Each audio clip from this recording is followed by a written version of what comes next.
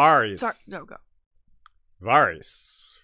Or Varys. Or Varys. Or, yeah, another one of these names that, it's not quite like Celtigar, but no one actually argues over this one. But Varys, that's what we're talking about today. It varies. It varies. Yes, it does. An orphan owned by a mummer's troupe and sold in turn to a man for use in a strange ritual that required making him into a eunuch. From there, he was left to die, but vowed to live. We'll ask how he wound up on the streets in the first place, if there isn't perhaps more to his ancestry than is apparent, because that might explain why he, of all these orphan children, was chosen for this. And that brings us to another central theme about Varys, something that we'll have to keep in mind throughout the entire episode. It's an example of why we should be questioning what he's told Tyrion and others about his youth. In other words, should we believe that story about the sorcerer? When we ask questions like, why wasn't it some other kid, is that the wrong question? Are we falling for it like Tyrion did? Why isn't the question, is this story even true in the first place? Before we ask the question of why not some other kid, maybe we should be asking that question first. Both questions are valid, but let's not forget one by getting caught up in the story and believing it at face value. I mean, Varys calls himself, indirectly, the most devious man in the Seven Kingdoms, and few readers would challenge that. Which means we'd be fools to believe he's telling Tyrion the absolute truth or the complete truth. And ditto goes for Illyrio, who also tells Tyrion quite a few things about himself and Varys and their shared history. And one of the few things we can trust about that part is that they've been working together for a long time. And they probably know how to keep their stories straight, because they've been working together for a long time and have been successful in their various endeavors. But by the same token, a dishonest person isn't always lying. Like, some of the things Varys has said are true. I mean, just because we're dubious about some of what he says doesn't mean we should discard it all. We should just take a closer look and see if we can figure out what might be suspect, what might be truth, and see what we can do with that. It's one of the things that makes Varys such a great character. The second most devious man in the Seven Kingdoms is Littlefinger, according to Varys. And he's a great character too, but personally I find Varys a lot more intriguing and unique of the two, and that's partly because we know what Littlefinger wants. A lot of it's gross, and a lot of it's kind of standard, like he wants power as much as he can get, right? That's kind of ordinary for, you know, fiction or real life. People want power, right? But Varys, like, what's he doing? What's his goal? Why? What's his motivation? He's not like after some girl like Littlefinger was. He wasn't jilted as a youngster over, you know, some woman he was in love with. Like, that doesn't seem to be his motivation at all. We kind of have those answers for Littlefinger, but for Varys, it's like, what was it? You know, what are these things? Still, like Littlefinger, like most people, he is very likely motivated and shaped by what happened to him as a child and as a teenager, because that goes for everyone, right? Formative years. So we'll have some time for his early adulthood as well as that, but that comes with the caveat that the timeline's pretty loose here. We don't know how old he is. We don't know how... There's a lot of dates that are kind of unsure. We have to kind of use ranges rather than specific dates. But that's all very useful. Sean, you had something to add? We might need another caveat. Almost everything we said about him, just not the story that he told Tyrion or what he heard from Illyrio or whatever. Almost all of it needs to include ostensibly. Yes, yes. Because even basic things like having come from Lys may or may not be true. Did like, he? we don't Yeah. really know for sure if that's even true. Or even if he did come from Lys, maybe he came from 7 different places, but that's the one he singled out, the one he remembers best, or whatever it is. So yeah, you're totally right. It's everything has to be taken with a grain of salt, because everything we know about Varys' youth comes from Varys. Except for a few things that come from Illyrio, which really isn't any better. So yeah. So we won't be covering his time as the Master of Whispers for Aerys, let alone during A Song of Ice and Fire, when he considers himself the most devious man in the Seven Kingdoms. But we will discuss how he earned the skills that enabled him to move up to those lofty heights later in life. So we've got all that and more on this episode of History of Westeros podcast. Hello and welcome back, everybody. Another great episode I hope we have for you today. A very fun character to discuss, one that you couldn't possibly, at least we couldn't possibly do in a single episode. Hence the format that we started with the Neducation episode. This is along those same lines. Varys is a bit older than Ned, but the point being their early life was very interesting, very formative, and worth diving into. We are here almost every Sunday at 3 Eastern, streaming on YouTube. Afterwards, you can find an edited version of the video on Spotify, or the audio-only episode version available anywhere you listen to podcasts. But if you listen on Patreon, it's ad-free.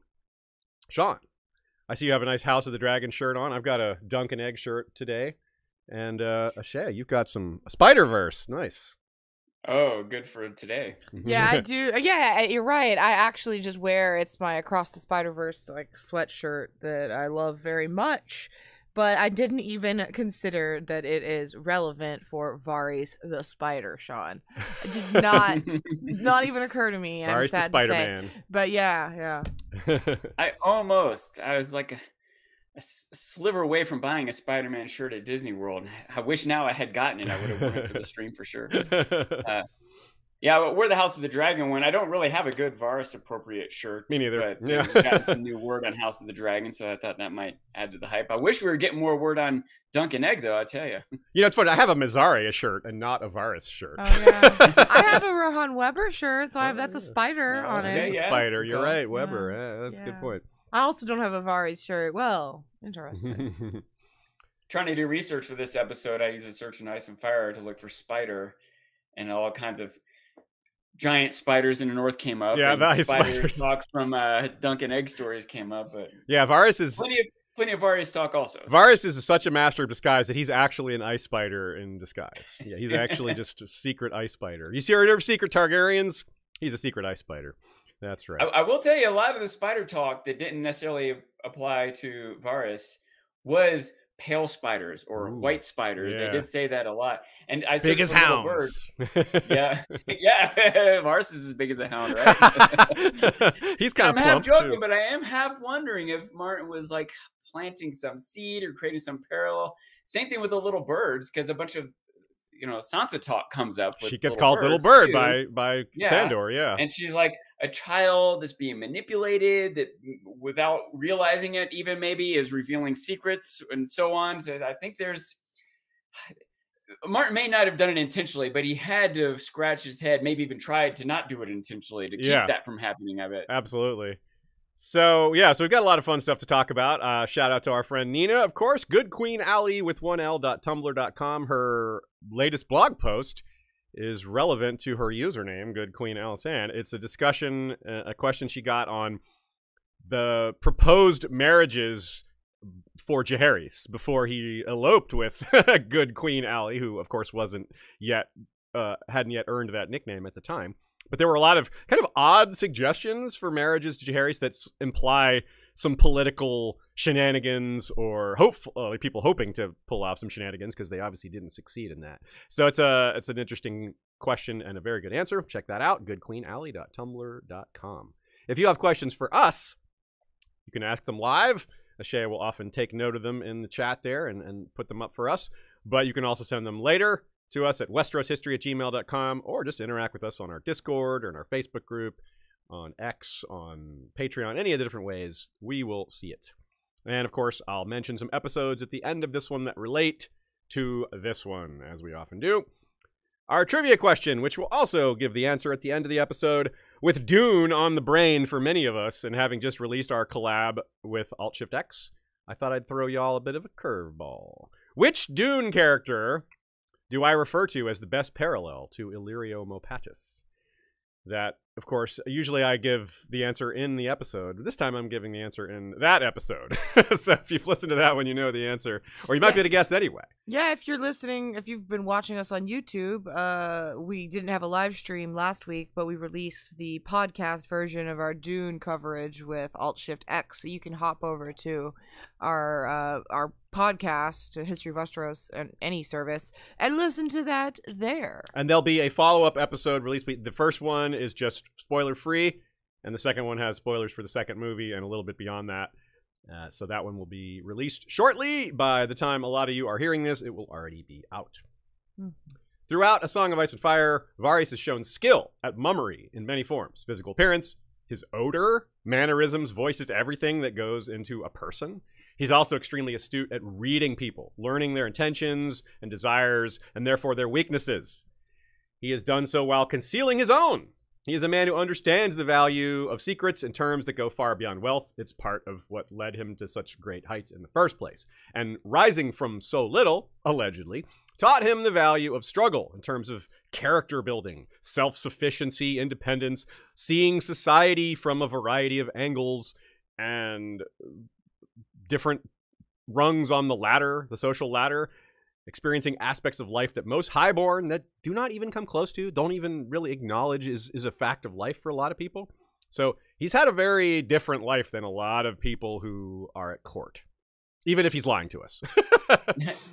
And he's seen it from different cultures too, right? Like Yes. there's not only a difference in like levels of agency or whatever when you talk about wealth and social stratus, but there's those differences will be even more different in a slave city versus, you know, even within Westeros, it can be different beyond the wall or, you know, very true. in the High Garden or Dorne and so on. So he maybe hasn't experienced all of those, but he's experienced more variety than more other people. So could better understand those differences even within Westeros. Especially most lords and ladies whom he operates around and deals with all the time on a daily basis, etc. Those people who were born wealthy, born privileged, they have no idea what it's like other than maybe intellectually to these things. They certainly don't know how it feels.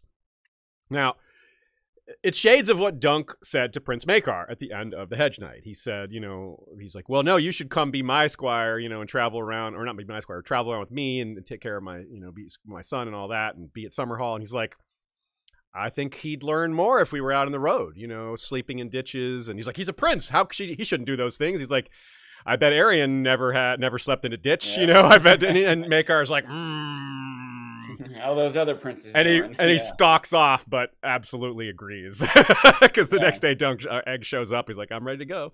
Yeah, so this is same vibe there. Like Maekar kind of got the point there, but it didn't occur to him until it was suggested. He's like, you know, that's a good point. You know, I'm not going to admit to it because I'm proud. But you're totally right. And this is the same thing that Varys was trying to impart to his claimant, Aegon. Now, of course, Aegon isn't going to enter in this episode a whole lot because Aegon wasn't even born before Varys came to Westeros. So, but we have to, there's parallels to Aegon with Varys himself among, let alone other characters. So there is a lot of what we're going to have to look at his current situation in order to look back.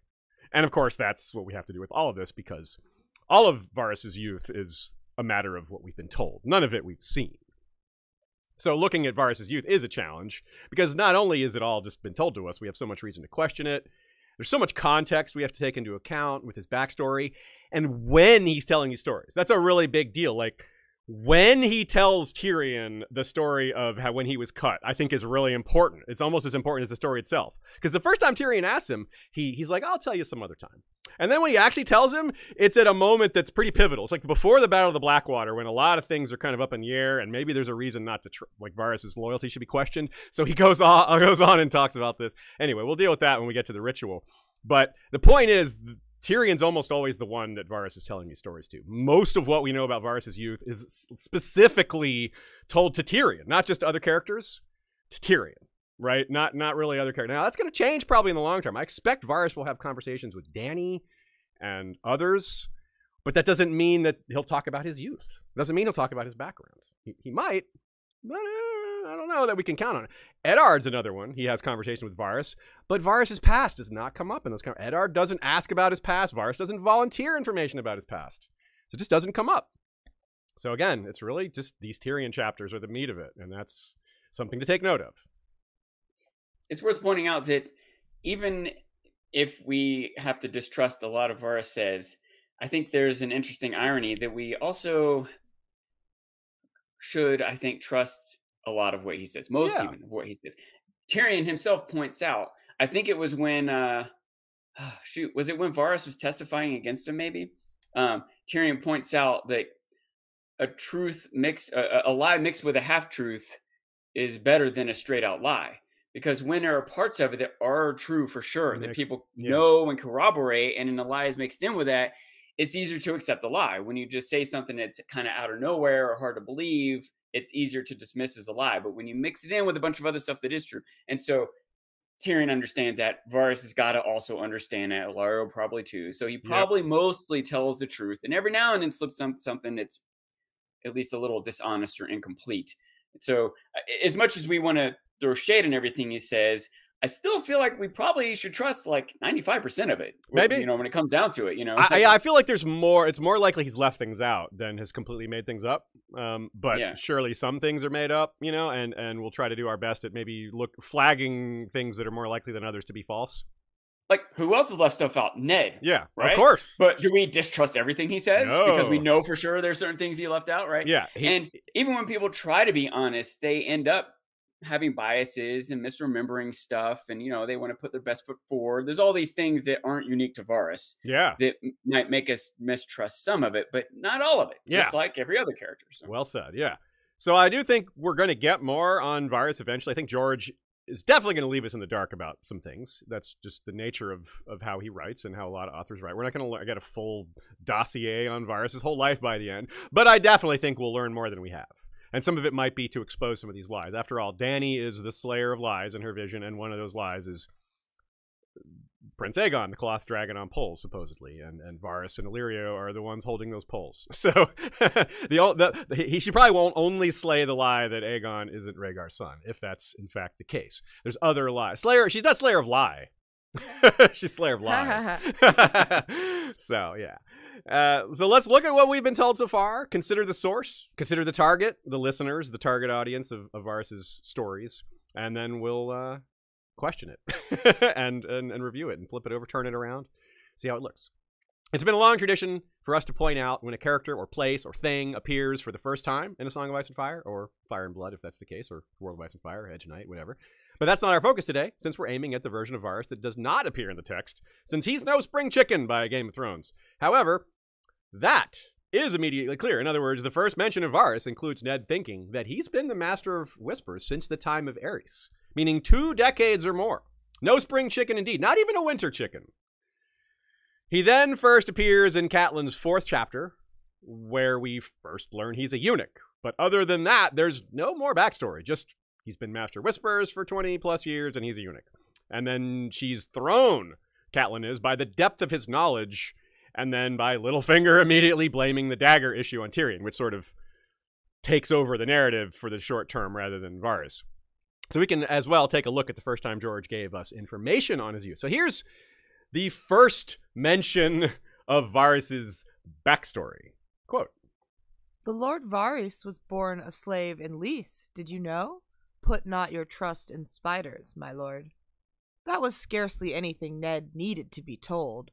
There was something about Varys that made his flesh crawl. The context here is Pycelle openly suggesting to Ned that Varys was perhaps the one who poisoned Jon Arryn. He's like, Ned says, I've heard poison is a woman's weapon. He's like, poison? He's like, women? You know, something, whatever, and eunuchs, you know? Like, eunuchs, did you know? Varys is a eunuch born in Lys? It's like, yeah, everybody knows that. Yeah. I think it was Cravens. Women, Cravens. That's right. Yes, yeah. You're right. Cravens. That's the one I couldn't think of. So, as an aside, by the way, this is not young Varys, but it might have been very satisfying for Varys to kill Pycelle. They were on, like, Pycelle was on the small council before Varys, and Varys has been there 20 years. How, like, Pycelle's just probably been openly insulting Varys for 2 straight decades, just, like, not concealing his disdain for the man. And Varys is like, finally, my plans allow me to murder this guy who's been a jerk to me for 20 plus years. Finally, I can get rid of this guy. And to women and Cravens. Yeah. And Sansa, who he like abused. So he probably, lots of other people, and whoever else he did things to, they were like, yes, good job getting rid of that guy. But think back though, that's jumping way forward. We learned a lot more about Pycelle. At this point in the story, Pycelle doesn't look like a bad guy, because Ned thinks Varys makes his skin crawl. Catelyn makes Varys' skin crawl. Pycelle's just joining in with that, right? You said Catelyn makes Varys' skin crawl. Well, maybe he does. Maybe she does. No, obviously I meant Varys makes Catelyn's skin crawl. So both of them are uncomfortable with Varys. They think he's magical or just suspicious or all of the above. Pycelle's just joining in with that. So at that point in the story, he's just, this doesn't mark him as anything. He's just going along with the characters that we already trust.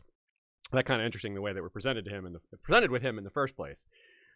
So that initially makes us more likely to believe what people say about him. When you're a villain and people are saying villainous things about you, we're more likely to believe that when someone like Ned and Catelyn, whom we trust, have the similar opinion, right? So it's already like we're already primed for this.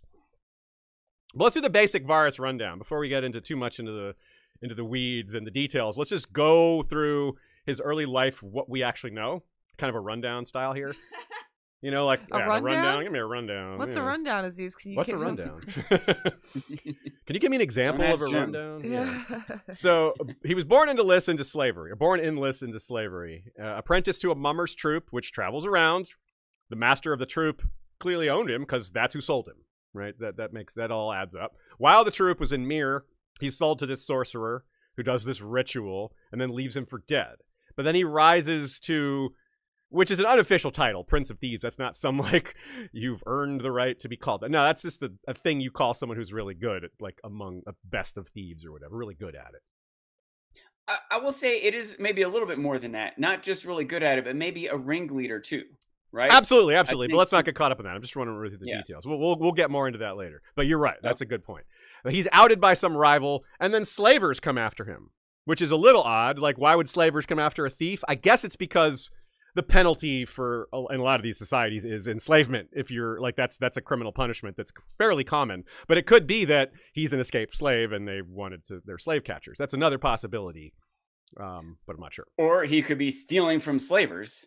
Perhaps that could be who he stole from. Yes, which doesn't preclude the other issues either. He could be stealing for slavers who might want to get back at him, might want to make him a slave themselves. Yeah, absolutely. So either way, he flees Myr and then goes to Pentos. And Pentos, that's a good place to go if you're afraid of slavers, because as we know, as we've covered elsewhere, Braavos has lost several wars, or beat Pentos in several wars, and had imposed their anti-slavery laws on them, which are loosely followed. They still have slaves, but they're not called that. They have a lighter version of it. It's still basically slavery, but anyway. So he's there. It's a little safer for him there, and he meets Illyrio.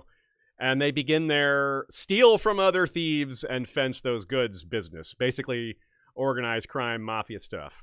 Then they move up to stealing secrets, which is also very organized crime, mafia stuff. You steal bigger and better things. Steal more valuable things. And that's when he begins training his little birds to steal secrets super efficiently. And this is what leads to him and Illyrio growing so wealthy that they become respectable, which is also a thing that happens to mafioso. They start using their illicit money to buy real businesses, and then they have a lot of real businesses that are, above board, and then they can become respectable all of a sudden because they have all these legitimate businesses. And this is where, and of course, what counts as a legitimate business in Essos is there's a much lower bar there, and it's a lot easier to be accepted as part of the upper crust from pure wealth than it might be in other societies and times and places. Either way, this is what led to him getting hired by Aerys, his skill at all that, and that's where he has been until very recently, obviously. Ostensibly what led to it. I suppose it didn't happen randomly. I think agree. Varys and Illyrio were angling for that. They wanted Aerys to notice. Spreading rumor. Yeah. Yes. Witness me. Yes. Which is a funny thing to do for a guy who's so secretive, but you gotta do that just right. So let's go through that. Let's start with Lys and work our way through all those details, that timeline, and see what we can pick at, what we can identify as perhaps suspect or as something that we probably believe. Now, Lys is... The story about him being born a slave in Lys does come from Pycelle. However, even though it's not corroborated, I tend to believe it, or at least Pycelle didn't make it up. In other words, Varys probably told him that. And everybody else at court, like, where did you come from? Well, I was born in Lys. Now, I don't have much reason to doubt that. Like, what difference does it make if he's from Volantis, or Norvos, or Slaver's Bay? It just doesn't matter. Unless maybe Tyrosh would matter, because that's the hotbed of Blackfire activity. But George hadn't worked all that out by the time he announced Varys was from Lys. Like, that's in Game of Thrones that Varys is from Lys. George hadn't even written the term Blackfire yet, though he had fleshed out a lot of his backstory. He hadn't given it all names and figured it all out. So even that's not a great pushback argument about his, if we're trying to pin a lie on Varys about his origin, I don't know that this one's a good, very fertile ground. Yeah, I think it's something that, like you said, probably doesn't really matter where he's technically born. Like, especially when you're young, when you're 1, 2, 5, 6 years old, you don't really know where you are. You don't have control over it. It doesn't affect you that much, at least not as much as like your parents or the people directly raising you. So, I mean, obviously there can be some exceptions. I'd rather be born in, I don't know, uptown Manhattan than war-torn Rwanda or something like that. But yeah. But whatever it is, wherever he was really born or whatever places he might have lived in his very young ages, he's gonna pick the one, true or not, that will add most to his story or the story he wants it to be. Does that make sense? Yeah, I mean, Lise is a hotbed of slavery and especially like brothel slaves and all that, and that might be who he is. He might have been the child of a brothel slave, and that's a reasonable origin for him. It makes a lot of sense. Or being a child of a brothel slave might make it harder to track down who he really is if someone wanted to look into it, right? Yeah, very good point. It's like, well, no one would even try to look up who he is if that's his origin. Like, well, you're never going to trace that. But that might be why he tells that story, so no one looks into it. Exactly. Very good point, Sean. Yeah, I like that. And so so it is a notable hotbed of Valyrian bloodlines. That's a point to remember. There's a lot of theories about his ancestry. And it's like, yeah, he might have some Valyrian ancestry, even incidentally, even if it's not an important Valyrian family like Targaryen or Blackfyre. It just might be because there's so much Valyrian blood there, it might be in him. That doesn't necessarily make it relevant, but it might. So we'll keep that in mind. He's been Master Whisperers for over 20 years, like we said, and he probably wasn't too young when he was hired. You know, I doubt he was like 20. His rise to power probably wasn't that quick. But he was really good at it. It seems to be, he was talented. Maybe he was at least in his 30s. So I'm going to guess he's in his 50s, but maybe late 40s. It could be late 50s though. He's hard. It's hard to tell how old he is. Like when you shave your head and have no facial hair, it conceals your age a bit. Right? You don't have any gray. If you have gray hair, you don't see it. You know, and it makes you like having smooth cheeks, and it just makes you look a little younger. It might be a little tinfoily, but I don't put it beyond him to be even much older. Like if he's using some glamour like Melisandre or something like that. He tells us he has this disdain for magic, but we have to kind of distrust stuff he tells us. So yeah. So and he also might disdain certain types of magic, but embrace others if it meets his end, you know. And for reasons I'll describe later, I think he's a little older than Illyrio, but maybe not. But I kind of, based on a few things that, like I said, I'll get to that. Illyrio calls himself old and fat. I mean, the second part's true. He's very overweight, but he's old. What does that mean? You know, like a lot of people who turn 30 say, I feel so old. You know, it's like, well, what, you know, I get such an impression of Illyrio as the kind of dude who values youth and like looks back at his lost youth. That's and a good point. I feel that he would feel old because he was so physically fit and spectacular Handsome, as a yeah. youth. So yeah, I wouldn't go so far as to say he's old by our standards or even necessarily a Westerosi standard. Yeah, yeah, you're right about that, because there's a lot of evidence that he was a model or chosen to be a model when he was young. So not so much anymore. Now, so that argues for being in their late 40s-ish, maybe early 50s, and yeah, that's what we're working with. That's what we're operating on. I actually posted a poll in our Facebook group, and most of you seem to think late 40s. That was the most popular choice. Not a hugely important thing, but I'm curious and wanted to think what you guys got, or wanted to see what you guys think. And if that's accurate, late 40s, early 50s, he'd have been born in the mid-250s, which is an important time, and it supports a lot of the ancestry theories, which is that it's right before Summerhall and the ensuing 5th Blackfyre Rebellion. So he would have been a very young man when the final Blackfyre champion claimant was slain, being Meleys the Monstrous. And if he had any connection to that or relation to that, well, he would have taken the fall when that family fell apart, and that could be why he wound up in slavery. So it's not proof of anything, but it fits. Like his age lines up with all that pretty well, being a young man in the era of the Blackfyres finally being done. Another theory out there is he's the descendant of Aerion Brightflame. Again, another Dunk and Egg connection here. Aerion Brightflame was sent to Lys in exile after the Hedge Knight. Now, that was like 40 years before Varys was born, though. So he's not Varys' father. Probably not his grandfather. Probably not his relation at all. But if he is, it would be like great-grandfather or something like that, or distant cousin. Unless my harebrained theory about Varys using some sort of magic to disguise his age. If he's a lot older than he is. Yeah, you're right. Okay, yeah. So Lys never comes up again. never is mentioned again in association with Varys. Tyrion and Illyrio, when they talk about it, doesn't come up at all. In fact, he's like, he came to Myr, or he came to Pentos one from, he's like, yeah. Or no, he said, we were green boys in Pentos. He's like, I thought Varys came from Myr. He's like, yeah, he did.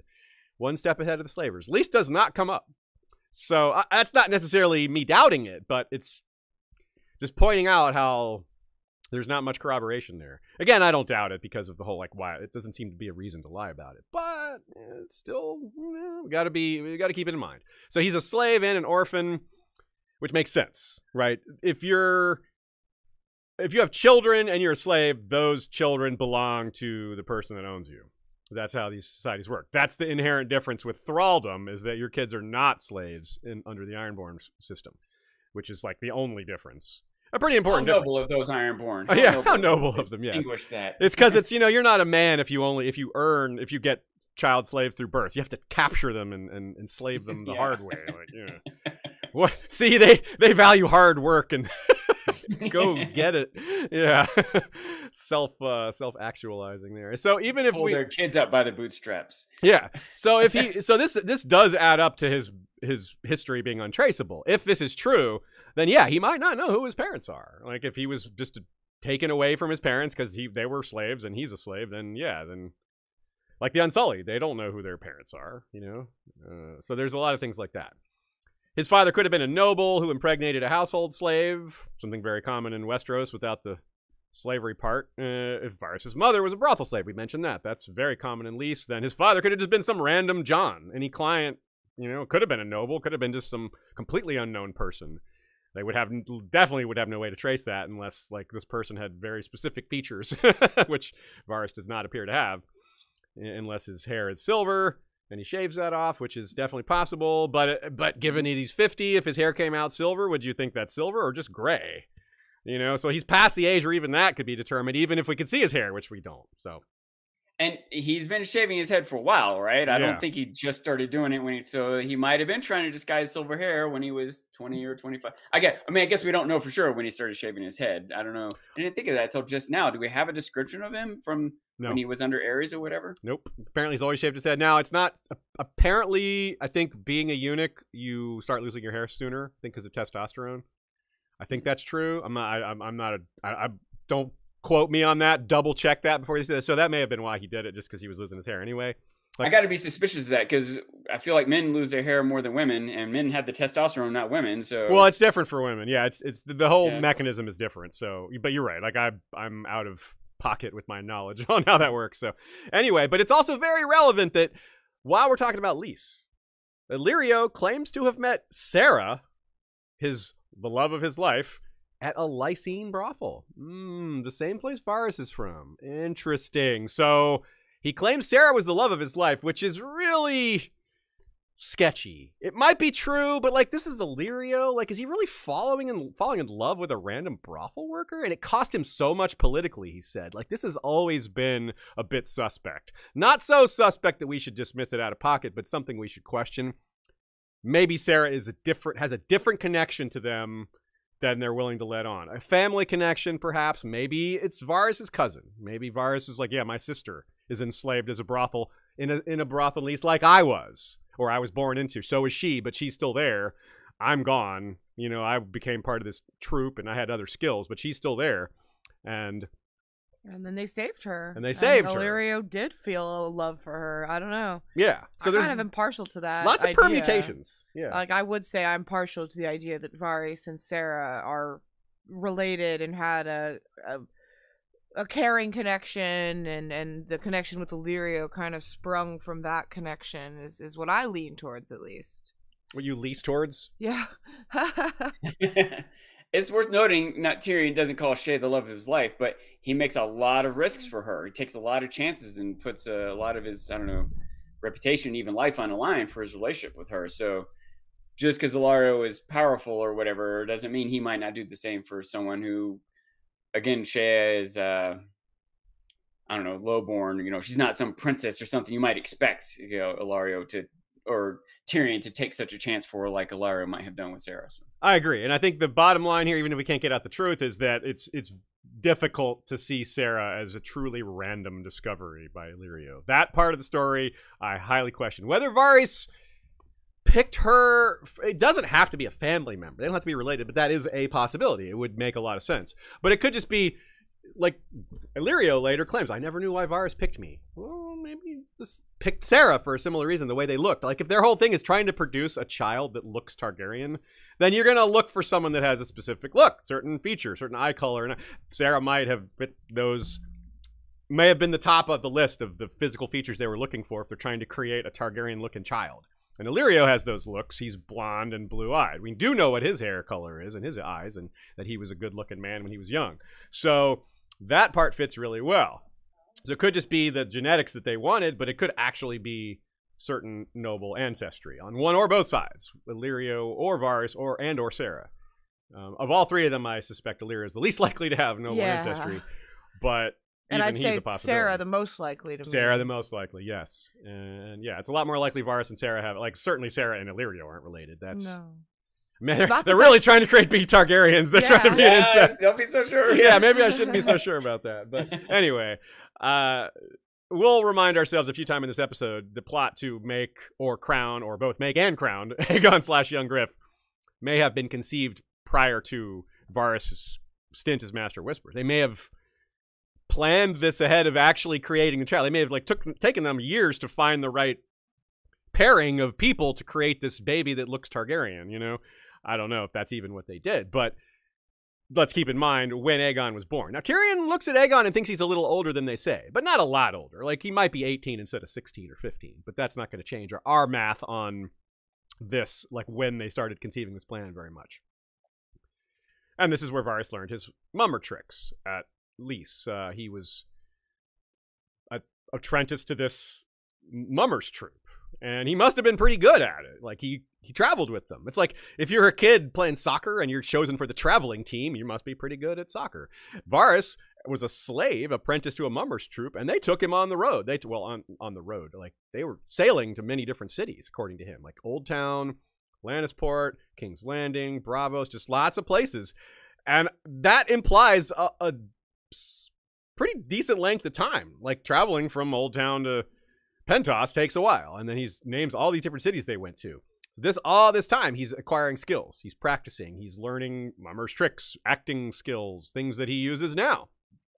He must have had some, like I said, he must have had some talent, must have had some ability, might have worked really hard. We see him hustle a lot later, so that kind of fits that he was useful to the mummer's troupe, which is an important point. The fact that he was useful, yet they sold him. So he is very good at the things that he must have learned back then. So that all fits really well, the whole mummery stuff. So it's hard to imagine that a mummer's troupe wasn't in his past, given that he has so many mummer's skills. That part really is hard to question. You know, I question the Sarah stuff, but this stuff, yeah, this I kind of believe.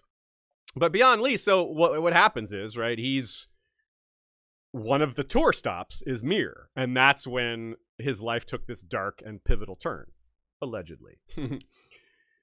So he doesn't have any, like, sense of Myr as, like, a home. It's just a place he got left and had to start over. So let's talk about the ritual. The first time Tyrion tries to get an answer regarding being made into a eunuch, Varys evades the question. Or maybe he doesn't maybe necessarily evade it. But he says, let's talk about it some other time. So maybe he was evading it. Either way, he puts it off. And this is Tyrion, Clash of Kings 2, when this happens. We're going to have the quote here. And this is just after he sent Janos Slynt to the wall. Here we go. Who cut you, Varys? When and why? Who are you truly? The eunuch's smile never flickered, but his eyes glittered with something that was not laughter. You are kind to ask, my lord, but my tale is long and sad, and we have treasons to discuss. Now, he could be acting here, but Tyrion certainly reads it as genuine emotion. I do too. I mean, whatever you think of Varys and his deceptions, and whatever the real story is, which it might not be there's no way that this wasn't, like, traumatic-ish. You know, I don't want to, like, overuse the word trauma, but this man was turned into a eunuch. I mean, that's a pretty safe guess. It was horrible, even if there wasn't some dark ritual involved, even if the voice and the sorcerer are completely made up. It's pretty awful no matter what, like, right? But Varys might have known that a story like this had a lot of potential to win him sympathy, to use as a way to win trust. Like, I'm going to get close to you, I'm going to share my personal secrets with you, we're going to trust each other a little more. And Varys could see that this would give him leverage over Tyrion, and he wants to use it at a specific time. And we know he's trying to recruit Tyrion, or trying to make an ally of him. We know that they have maybe a long-term plan of winning Tyrion over. So if he has clear goals of winning Tyrion over, then he's going to be very specific and use good timing with when he tells these personal stories to try to win Tyrion over. He's not going to just, he's going to pick his moment. He's going to pick his spots when it has maximum effect. There's a lot of incentive here. If he's trying to win Tyrion over, and he's not going to scruple to tell, like, that's another reason to not believe, to think he's willing to lie. He's got goals here. He's got ambitions. We don't exactly know what the end game is, but we know he wants Tyrion. Or at some point he wanted Tyrion, and a lot of things that followed were in the effort to recruit him. And it might have started as far back as this. And so the timing of the telling of the ritual story is worth scrutiny. It's also noteworthy that he might not yet have decided how to tell the story to Tyrion. Yes. Like the core pieces of it that are true can still have different things added on depending on who he's talking to or what his goal is. So like pinning it on magic versus pinning it on slave owners versus, whatever other thing, he might not quite have sized Tyrion up for which angle he's going to take when he tells the story. Yes. I like that. That's a very good point. Yeah, because it's along the lines that I'm thinking. Like when this next quote occurs, we're about to read here, Tyrion has just been told by Varys that of Renly's murder and the subsequent claiming of his army by Stannis. The mention of dark arts, the mention of a shadow baby. Well, he didn't say shadow baby, but it was like some dark arts have been suspected here. And the rumors are that Stannis has a shadow binder from Ashai, which is true. That's Melisandre. So the mention of dark art, you're right, Sean. He might have been waiting for a good hook to use. And Stannis using dark arts either fit perfectly or was a good lie to tell that Varys came up with in the interim. He's like, I need a good story. I'm going to work it up like an actor would. He's like, I need this monologue to be really effective. I need the audience to be bought in on this. With my delivery has to be perfect. The details of the story have to be good. So yeah, and here we go. Sean, go ahead. Yeah. So just imagine if Stannis, instead of having Melisandre working for him, he'd hired some mercenary troupe from a slave city. Yeah. Imagine him saying, might have told this story a little differently. Yes. Right? So check out this quote here and keep in mind just who Varys is and his skills, his acting and all that. Quote. This pause was longer than the one before, and when Varys spoke again, his voice was different somehow. I was an orphan boy, apprenticed to a traveling folly. Our master owned a fat little cog, and we sailed up and down the narrow sea, performing in all the free cities, and from time to time in Old Town and King's Landing. Different? Like, what does that mean? Because it's just a grave story, such a big part of his history? Believable. But this is a guy who has such control over how he speaks. This is a trained actor. He knows these things. He's not going to do these things subconsciously. He's going to take on a voice intentionally. For the gravity of what he's going to say. This is very performative, I think. Even if it's backed by truth, he still wants it to hit a certain way. He wants it to land a certain way. So he can feed on his own real trauma to make it more believable, even though some of these details might not be. Again, so use Arya as an example too. Arya is actually quite a great parallel to Varys in so many ways, in ways that maybe a lot of y'all hadn't noticed. Some of you probably did notice the theater troupe stuff. That's a big one. Now, I assume he was a performer, but he might not have been. He might have been, stagehand. And some people do both. There's jobs in theater that are, multi-flexible. You do some makeup and costume stuff. Sometimes you perform. That's what Arya was going to do at her theater in Bravos. She was helping people with costumes, but she also had a scene. That's pretty normal for a stage troupe. But he was good at it, right? That's an really important point. If he was an apprenticed slave, so if he wasn't good at it, they would have just ditched him. They'd be like, "All right, you're not good at this. Find some other slave. Just turnover, right? But he must have been decent enough to keep his job. And again, this tracks with how good he is at mummery later in life. At first, it was probably a decent life, relatively speaking, for someone who's an enslaved orphan. You know, like mostly you would expect to end up in hard labor or in a brothel or something just much worse than a traveling acting troupe. That's much better than you would expect for an enslaved orphan. But of course, that was only temporary. It did take the dark turn, and here's that moment. Quote, "One day at Mere, a certain man came to our folly. After the performance, he made an offer for me that my master found too tempting to refuse. I was in terror. I feared the man meant to use me as I had heard men used small boys, but in truth, the only part of me he had need of was my manhood. He gave me a potion that made me powerless to move or speak, yet did nothing to dull my senses.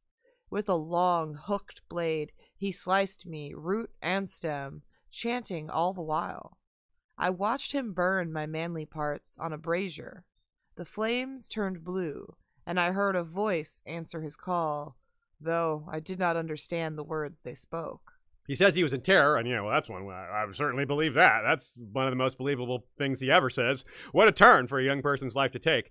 This isn't even something you might imagine is possible. Like you said, he's worried about being sexually abused, which is terrifying enough, but then it's worse. So we wonder why, again, Illyrio says, I wonder why Varys chose him. We wonder why this random sorcerer guy chose Varys.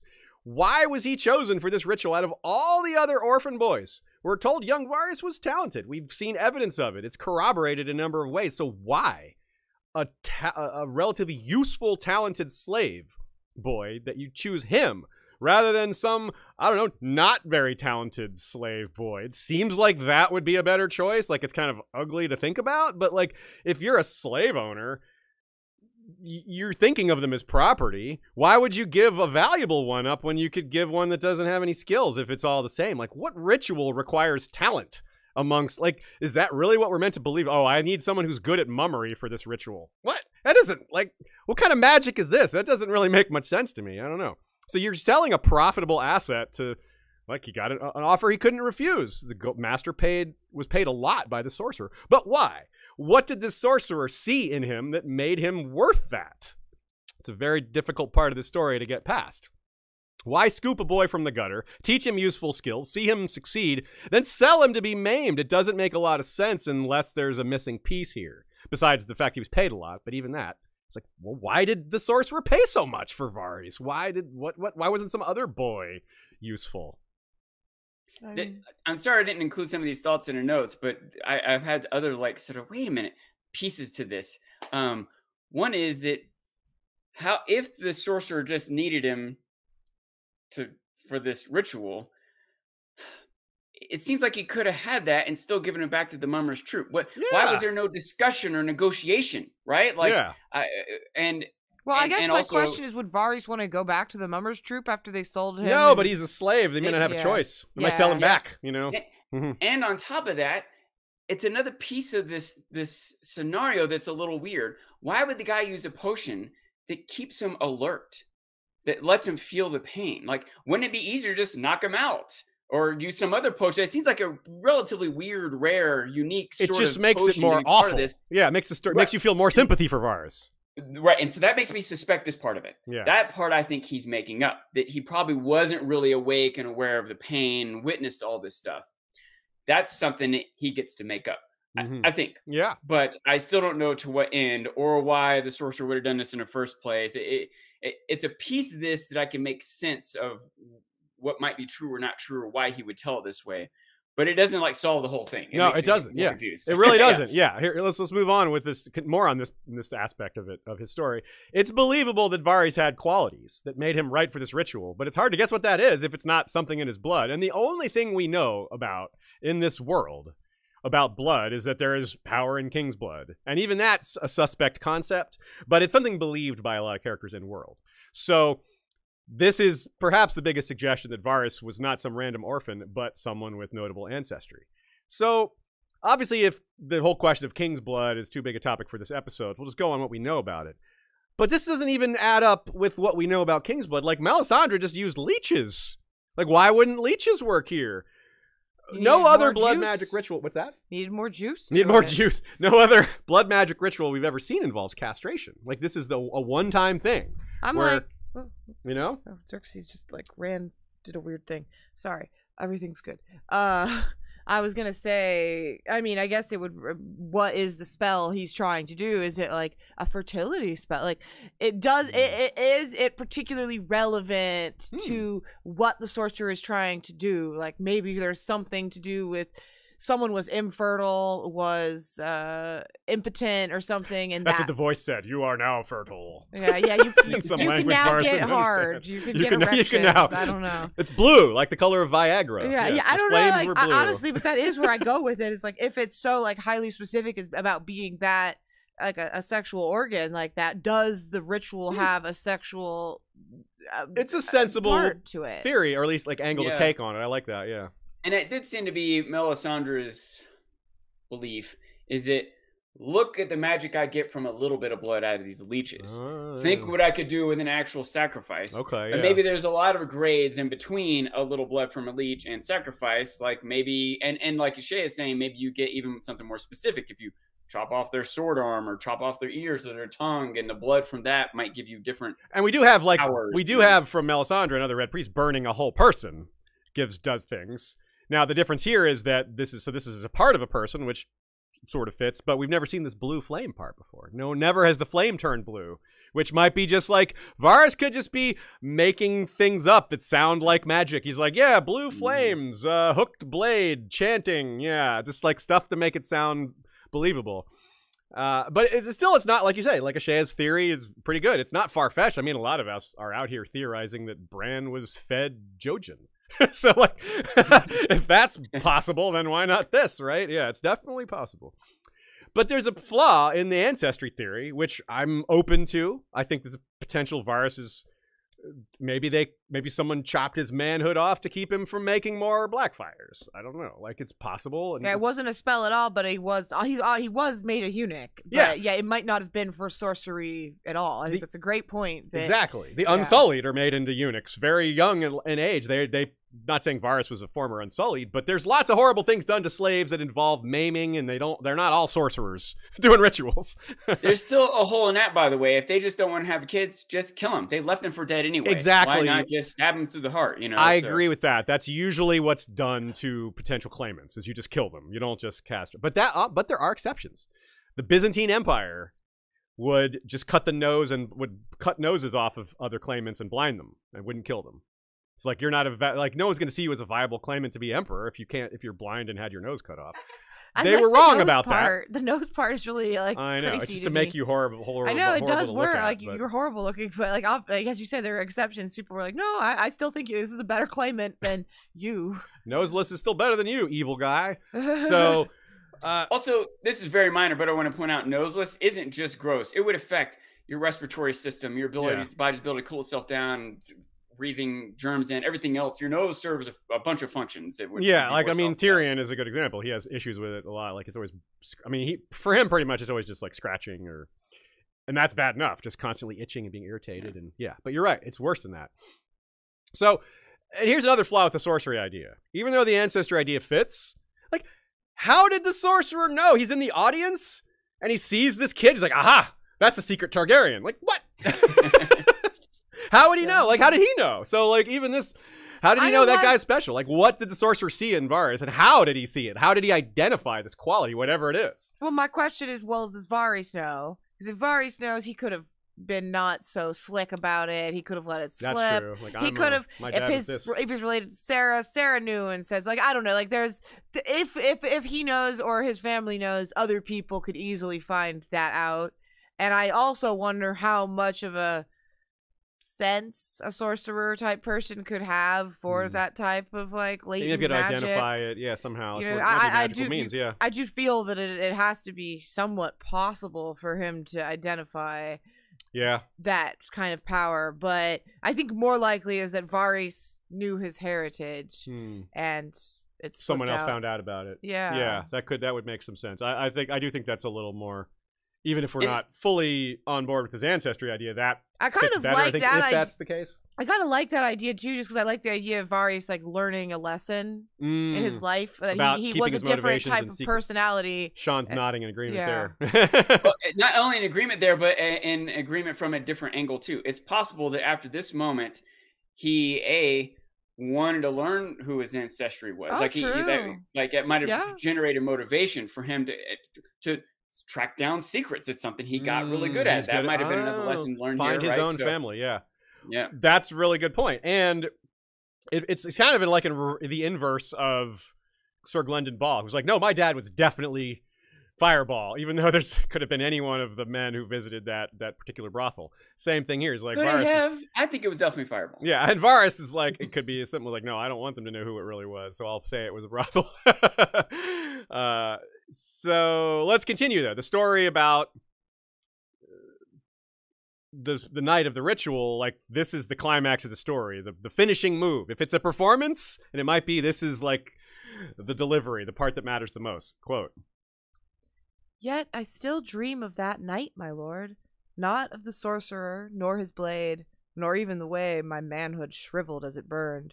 I dream of the voice from the flames. Was it a god, a demon, some conjurer's trick? I could not tell you, and I know all the tricks.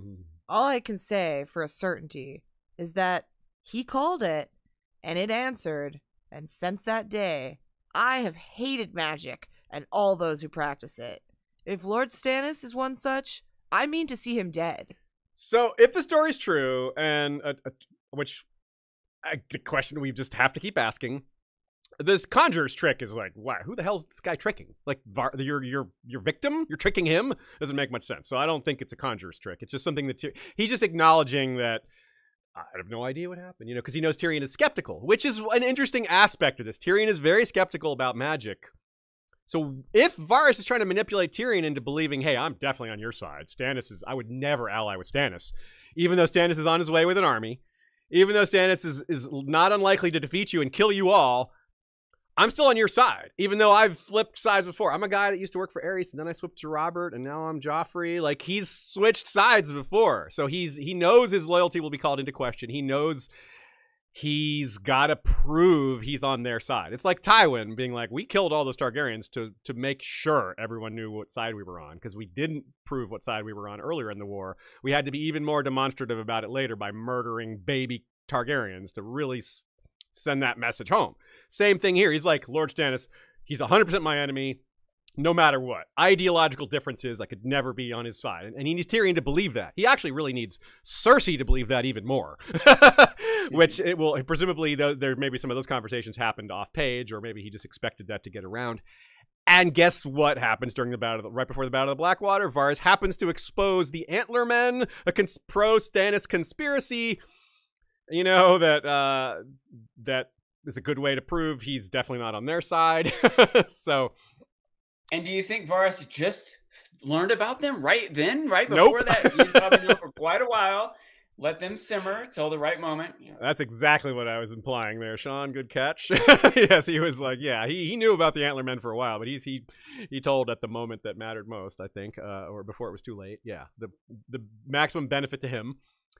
But still, and we should entertain this, though, the idea that this is true, like that ritual really happened, or something like it really happened, which is crazy, right? It's wow. This is, like I said, this is not a form of magic we've seen precisely elsewhere. We've seen maybe some similar things, like we've heard weird voices from Mirri Mazdur's tent. We've seen full body burnings, so again, why not parts of a body? We've seen eunuchs made in a variety of other places, magical and non-magical. But communing with demonic entities? Not much of that in this world, right? We haven't seen much of that. It was demonic. It might have been angelic. It might have been angelic and now George says that, like, the gods aren't like beings you can talk to. So we can be pretty sure this is not a god or a deity, but it's a being of some kind. It talked, and again, the flames turn blue, which again might just be embellishment, but it certainly makes it a little creepier, And yeah, what the heck was that voice? If it was a real voice, if he really heard it, and he says it gives him more nightmares than the sorcerer or the pain or any of that, which is like, whoa, which is big if true, but might not be. Might I be guess, just okay, embellishment for effect. Roll call. I'm curious. Each of you, do you believe that Varys was cut by a sorcerer, A, and B, do you think it happened like that? I don't think he was cut by a sorcerer, but Okay. he might have been. If you're pinning me down on it, If I'm open to pinning it. you down, I know. I mean, I'm fair. I'll say less than 50-50 Okay. that he was. I think I'm with you on that. I think it's less than 50-50 for me, too. As much as we are speculating on this, I don't know that I think that it was a sorcerer. If you had asked me before this episode, though, I might have believed it. But delving into this has been making me very suspicious. Yeah, I don't know. I think there's a lot of holes in this theory. Yeah, I think there's holes in him being castrated. Even as much as I like that it gives me evidence for him having Targaryen Blackfire heritage, I like that aspect of it. I think just him being castrated is enough for him to have proof of him having that heritage. He doesn't. Yeah. I don't know. What about you, Sean? Pin you down.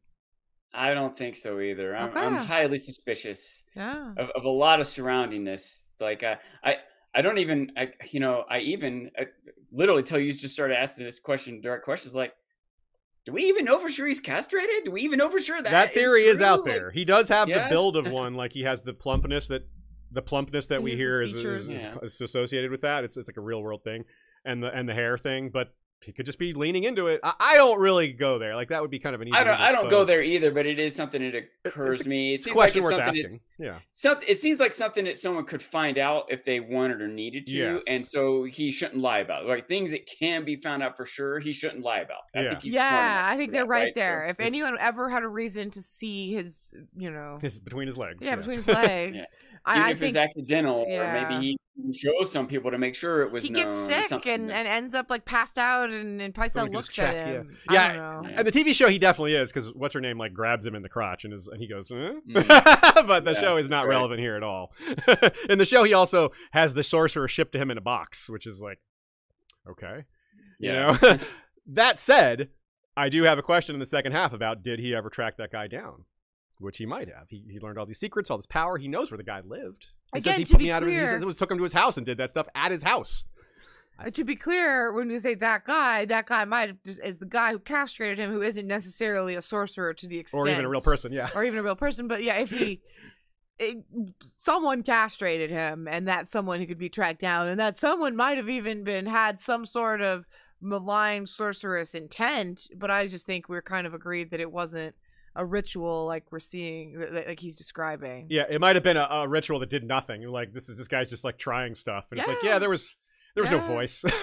he cut my parts off, burned them, and nothing happened.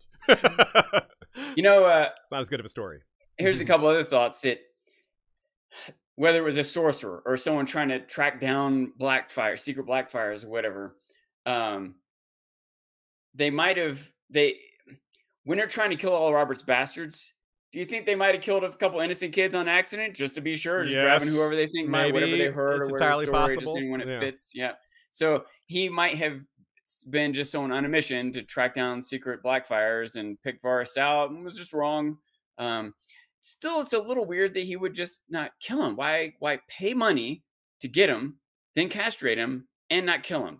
Those are like a weird series of events. So you could still have him as a slave, so you could still be a laborer or whatever, maybe. That seems petty, but he left him for dead. Yeah, he left him for dead. Theoretically, right? maybe that's a lie. That part maybe might he didn't not leave be him true. for dead. Maybe Yeah. he took him as an apprentice and taught him all his black magic arts, and that's how Varys is hiding his age. You know, he's got a glamour on his crotch. That's why it looks like he's a eunuch, but he's not. It's actually there. He's actually really well hung. He's actually a woman. And I'm half joking, maybe more than half joking about some of this stuff, but it's worth noting that I think Ned and a couple other people say that he knows the black arts. That's how it's introduced. Yeah, Catelyn's like, I swear he knows some black art. Yeah, that might be all the more reason for Varys to separate himself from. No, I hate the black arts. Double whammy. Good black point. arts over here, like yeah. But I don't use black arts. I just use child slavery. I think thematically as in a story sense, I like the idea more of him as a counterpart to our magic users and being like, no, you can still be despicable even if you're against magic. Like you doesn't require the supernatural for you to be an awful person. In my taste, when I look at it from like if I take a step back and look at all the characters and who's represented doing what, you know, I like him as a foil to a Melisandre type thing, I guess. I was do. exactly about to say, Melisandre's willing to sacrifice children. Varys seems to be also. Yeah. So, that's a great catch. Also, we have to think about this politically. Varys' goal, his long-term goal, is to elevate Aegon. So he's, on one hand, he doesn't want the Lannisters to think he's going to switch to Stannis. But actually, he wants Aegon to win. And he doesn't want Aegon to fight Stannis. He wants Aegon to fight the Lannisters, who are a much easier target and they're hated. Especially with Tywin's out of the way eventually, that's even more true. They didn't have good leadership once Tywin was gone. Stannis is hardcore, doesn't like Varys. Varys already knows that. Stannis won't work with Varys. He won't keep him on his council. So he's like, so there's a lot of reasons for Varys to not want Stannis to win, for his own goals and for Stannis' own opinion of Varys. So this would put him, being against magic, though, we could take that a little farther. This would not only put him in conflict with Stannis and Melisandre, but people like Makoro, maybe even Dany. It might get complicated, his feelings on her, if he, for being the miracle worker who brings back dragons. I don't know. He hears that she's hatched dragons, but he doesn't necessarily know the magic behind all that. And she's not an active practitioner of black magic necessarily, but still, it's complicated. And I'm so curious about Varys' opinion on dragons. Yeah, dragons so Jon Snow could be an issue. Like, if Jon Snow is secret Targaryen and that comes out, or if he's undead. Like, what is that? What does Varys think about Walking Dead? What does Varys think about Bran, a freaking tree wizard? What is that going to do? Like, is Varys on a head-to-head, on a collision course with being anti-Stark because of Jon, Bran, and Arya? Like, Arya, they're skin changers. Like, none of these things seem to line up well with what Varys likes, or his goals. Of course, they definitely don't go with his goals of putting Aegon on the throne. With what Varys says he likes, right. There's always that, whether he's really against magic in the first place. Good point. But the Starks might all present threats to his master plan. Yeah, and I guess we're saying that he can not be a magic user, but also not be like violently against magic because of a traumatic experience. Like we're saying, there's a middle ground where he is spinning this as a way to get a sense of Tyrion and cast shade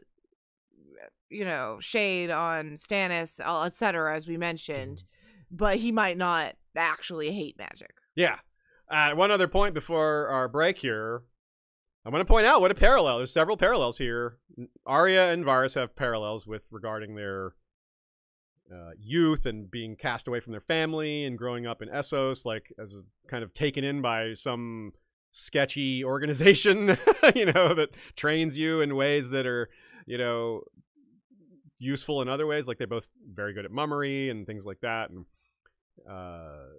detached from their family and all that. And then with Dany, the whole being a similar situation, chased throughout Essos with a target on your back and sold into slavery and, being abused and all sorts of things like that. But Ned Stark as well, hiding a secret candidate but with the inverse. Ned's trying to keep Jon on the down low, doesn't want him to go for the throne.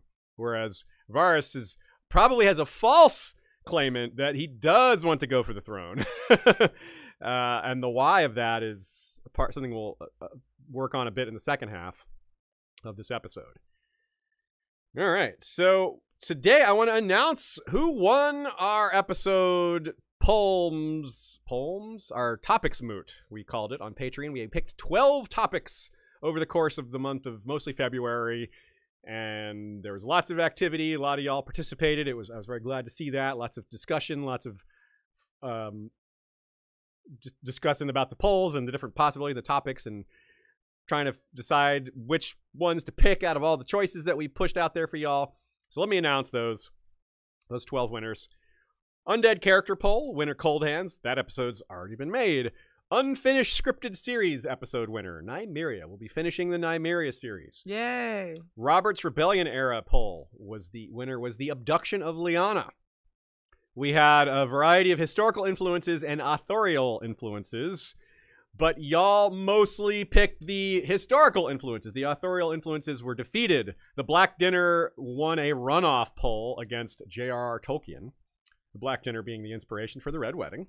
Also winners were Rome and A Song of Ice and Fire, Rome's influence on A Song of Ice and Fire, not just the TV show, meaning the mostly, the Roman people and their republic and their empire, but also the TV show, because it was, actually there is a bit of a connection there between the making of Game of Thrones and the making of the TV show Rome. And the Wars of the Roses, perhaps the most famous historical parallel to early A Song of Ice and Fire, not so much later A Song of Ice and Fire, although in some ways, yes, still. You mostly favored non-POV characters. For this episode, Varys, this episode was chosen by Topic Smoot. We wanted to see which other characters y'all wanted to see done in the young/education of, that we started with Ned. Y'all mostly favored older characters. Barristan almost won. Young Nan almost won. Maester Aemon did win, along with Varys and the oft-mentioned in this episode, Melisandre. So Melisandre will be, and Maester Aemon will both have young version episodes later this year. And finally, the winners of the supernatural/miscellaneous categories, The Missing. That'll be an episode on characters who have gone missing. People who we haven't seen in a while. Like, what happened to Captain Obvious? What happened to the Widow of the Waterfront? What happened to... There's a lot of characters that I don't have a list in front of me. Stone Snake, people like that. Next would be, what is the Shadow? As in the Ashai by the Shadow. What is it? Where'd it come from? What relevance might it have to forms of magic that we see in Westeros or might see in Westeros? Big, fun, supernatural world-building mystery. And last but certainly not least, what happened to Hardhome? An episode all about Hardhome, how it was built and formed, and then what happened to it with its fiery doom sort of thing that happened. And as well, we'll have a follow-up on our discussion of volcanoes, which we started back when we discussed Doom. We said we would follow up with a Hardhome episode eventually that also delved into some of the recent volcanic eruptions on Earth. So we'll have a little real-world parallels there. In particular, I'm thinking of the Tonga eruption, which was really incredible and devastating, but also with modern science, we're able to track it in ways that previous earthquakes have not been able to be measured. So some interesting stuff there. So yes, folks, this is our pitch to you to sign up for our Patreon. We are always doing fun stuff over there, whether it's voting on topics, whether it's doing lots of them or a little of them, whether it's fun questions, whether it's Discord hangouts. We have trivia. Trivia, yeah. We have a Song of Ice and Fire trivia coming up again this month for anyone who's a patron. We host it on Discord, and that'll be Tuesday, March 26th at 9 p.m. Eastern. But no matter what month you're listening to this, we have a monthly hangout, whether it's trivia or Jackbox games. This month again, March 26th for trivia, and Tuesday, April 30th at 9 p.m. for Discord Jackbox games. Right on. So, come join the community, be part of voting, be part of hangouts, be part of, seeing episodes a little bit early when they're out on podcasts. There's many benefits we could talk with you about. Over 20 bonus episodes, I believe, at this point. I don't have a count, but we have a lot of episodes that are not available on the main feed. So if you want more History of Westeros, as little as $5 a month, gets you a lot more episodes and more to come. Yeah. So patreon.com/History of Westeros, that's where you go to get that done. Question from Cannibal the Dragon. Who do you think is part of Varys' family? I think he is the grandson of Bittersteel. I used to entertain that idea too, but I once asked George R. R. Martin straight up, did Bittersteel have any kids? He said no. So Bittersteel has no descendants, unfortunately. He could be... Was it a no or a no? I don't think so. He said no, you're right. He said no, I don't think so. So he gave himself an out in case he changed his mind, but for now, it's a no. Yeah. Unfortunately, then. Anyway, so it's still possibly connected to Blackfires or Targaryens other way, but probably not directly through Bittersteel. And it's a good guess, though, because Bittersteel married one of Daemon's daughters. So Daemon Blackfire's daughter. So the idea that they could have had children is very, very much there, and they would have been Blackfire on both sides, in a sense. So Anthony De Palma asks, I wonder if Varys had another name when he was a slave, like how... Dancing Sean joined. I wonder if Varys had another name when he was a slave, like how Melisandre remembers being Melanie. Oh, yeah, a slave name. Yes, Varys might be his own name, like Grey Worm. That's not his real name. And yeah, very good question. Yeah, maybe that's not his real name. I have no idea what it would be. But yeah, it could be some other name. Aegon. No, I'm joking. Aegon, oh God. I'm joking. I'm totally joking. It's Viserys. Dancing Sean joined. John Rohel says, is Varys an offspring of Daemon Blackfire's sister? I figure that's how the sword Blackfire ends up with Mopatis. Well, we figure the sword ends up with him through other means, if he even has it, which we do think he does. Certainly in a deleted scene version of an earlier chapter that George wrote, it seemed to be the indication. It wasn't 100% confirmed, but it does seem to be what George intended. I think he may have changed his mind. But in my case, I don't know about you, I lean towards the theory that if there's a Targaryen heritage, I like the idea that it stems from Sarah Targaryen, who went to Lys and then started a brothel in Volantis and did have sons. Just because I like the connection of the name Sarah. Like, literally, her name is Sarah, just spelled differently. Yes. And, like, there's just a lot, like her sister's Viscera, but spelled, I don't know. There's a few things there. I'm a little bit partial to that. I know that there are some flaws, and it makes them a Targaryen heritage, not a Blackfire heritage, but those Targaryens could have also married into some of the Blackfires there. Yeah, absolutely. So it's not mutually exclusive by any means. So there's a couple of different ways the sword could have ended up with Illyrio, but there does have to be an explanation because the Targaryens would have recaptured it after the Third Blackfire Rebellion when Haegon Blackfire surrendered. He lost and surrendered and was executed very dishonorably, but you would think he had the sword when that happened. And but we lose track of it after that. We don't know how it went from there to there or not. Maybe it was stolen. That would make sense. Just being stolen is entirely possible. It's the safest guess probably at this point. But who knows? Who knows? Arya Saxena says, it could be that the sorcerer knew Varys' parents and knew Varys when he was younger so that it could solve the how does the sorcerer know he has real blood. Yeah, he could, like, freaking several different free folk look at Jon and go, he looks like a Stark. Like, you know, so like certain families do have looks. Now, I don't know that Varys has the look. It's never been described to us that way. But maybe when he was younger, maybe when he had hair, maybe there were certain features, you know. Maybe he covers the look up. Yeah, maybe he does. You're right. So that's a good possibility. Yeah, maybe there was just some physical traits that made it look like that. Yeah, I'm down for that. Certainly you can't dismiss that possibility. Joe Magician says his obsession with secrets could stem from this, where letting his ancestry slip got him castrated, so it made him more secretive. Absolutely. A mistake he'll never make again. Kind of like, oops, you normally don't get to make that mistake twice. Like, as we said, this would have more likely made him, we would guess he's more likely to be killed over this. Little did we know. But it doesn't have to be the only case. Little did we know he actually did make the mistake twice. The first time they took the root and the second time the stem. Oh, God. That's so gruesome. Jesse Johnson says, I'm a bit behind, but I always believe Varys was taking the story of how Unsullied are made to burn their own parts on a brazier. Also, Illyrio surrounded by Unsullied guards. It's a good point. Grey Worm does sort of phrase it that way. He's like, the goddess that we worship, the Lady of Battle, Lady of Spears, or whatever they call her, is like, we don't even like telling you her name. She's a private thing that we worship. Only those who have burned their manhood on a brazier, who sacrificed their manhood to the brazier, can worship her or whatever. It's like their secret goddess, basically. He's uncomfortable telling Dany, and he's not uncomfortable with anything about her being in charge, really. It's like the one thing that he's uncomfortable about. So, yeah, I mean, that is an interesting, like, if he's like, okay, think of the movie The Usual Suspects, where Kevin Spacey's character, Kaiser Sose, is just taking details off the wall behind, I forget Chaz Palminteri's character. He's like, oh, there's this name, and he's just using the details to lie and make his story on the fly.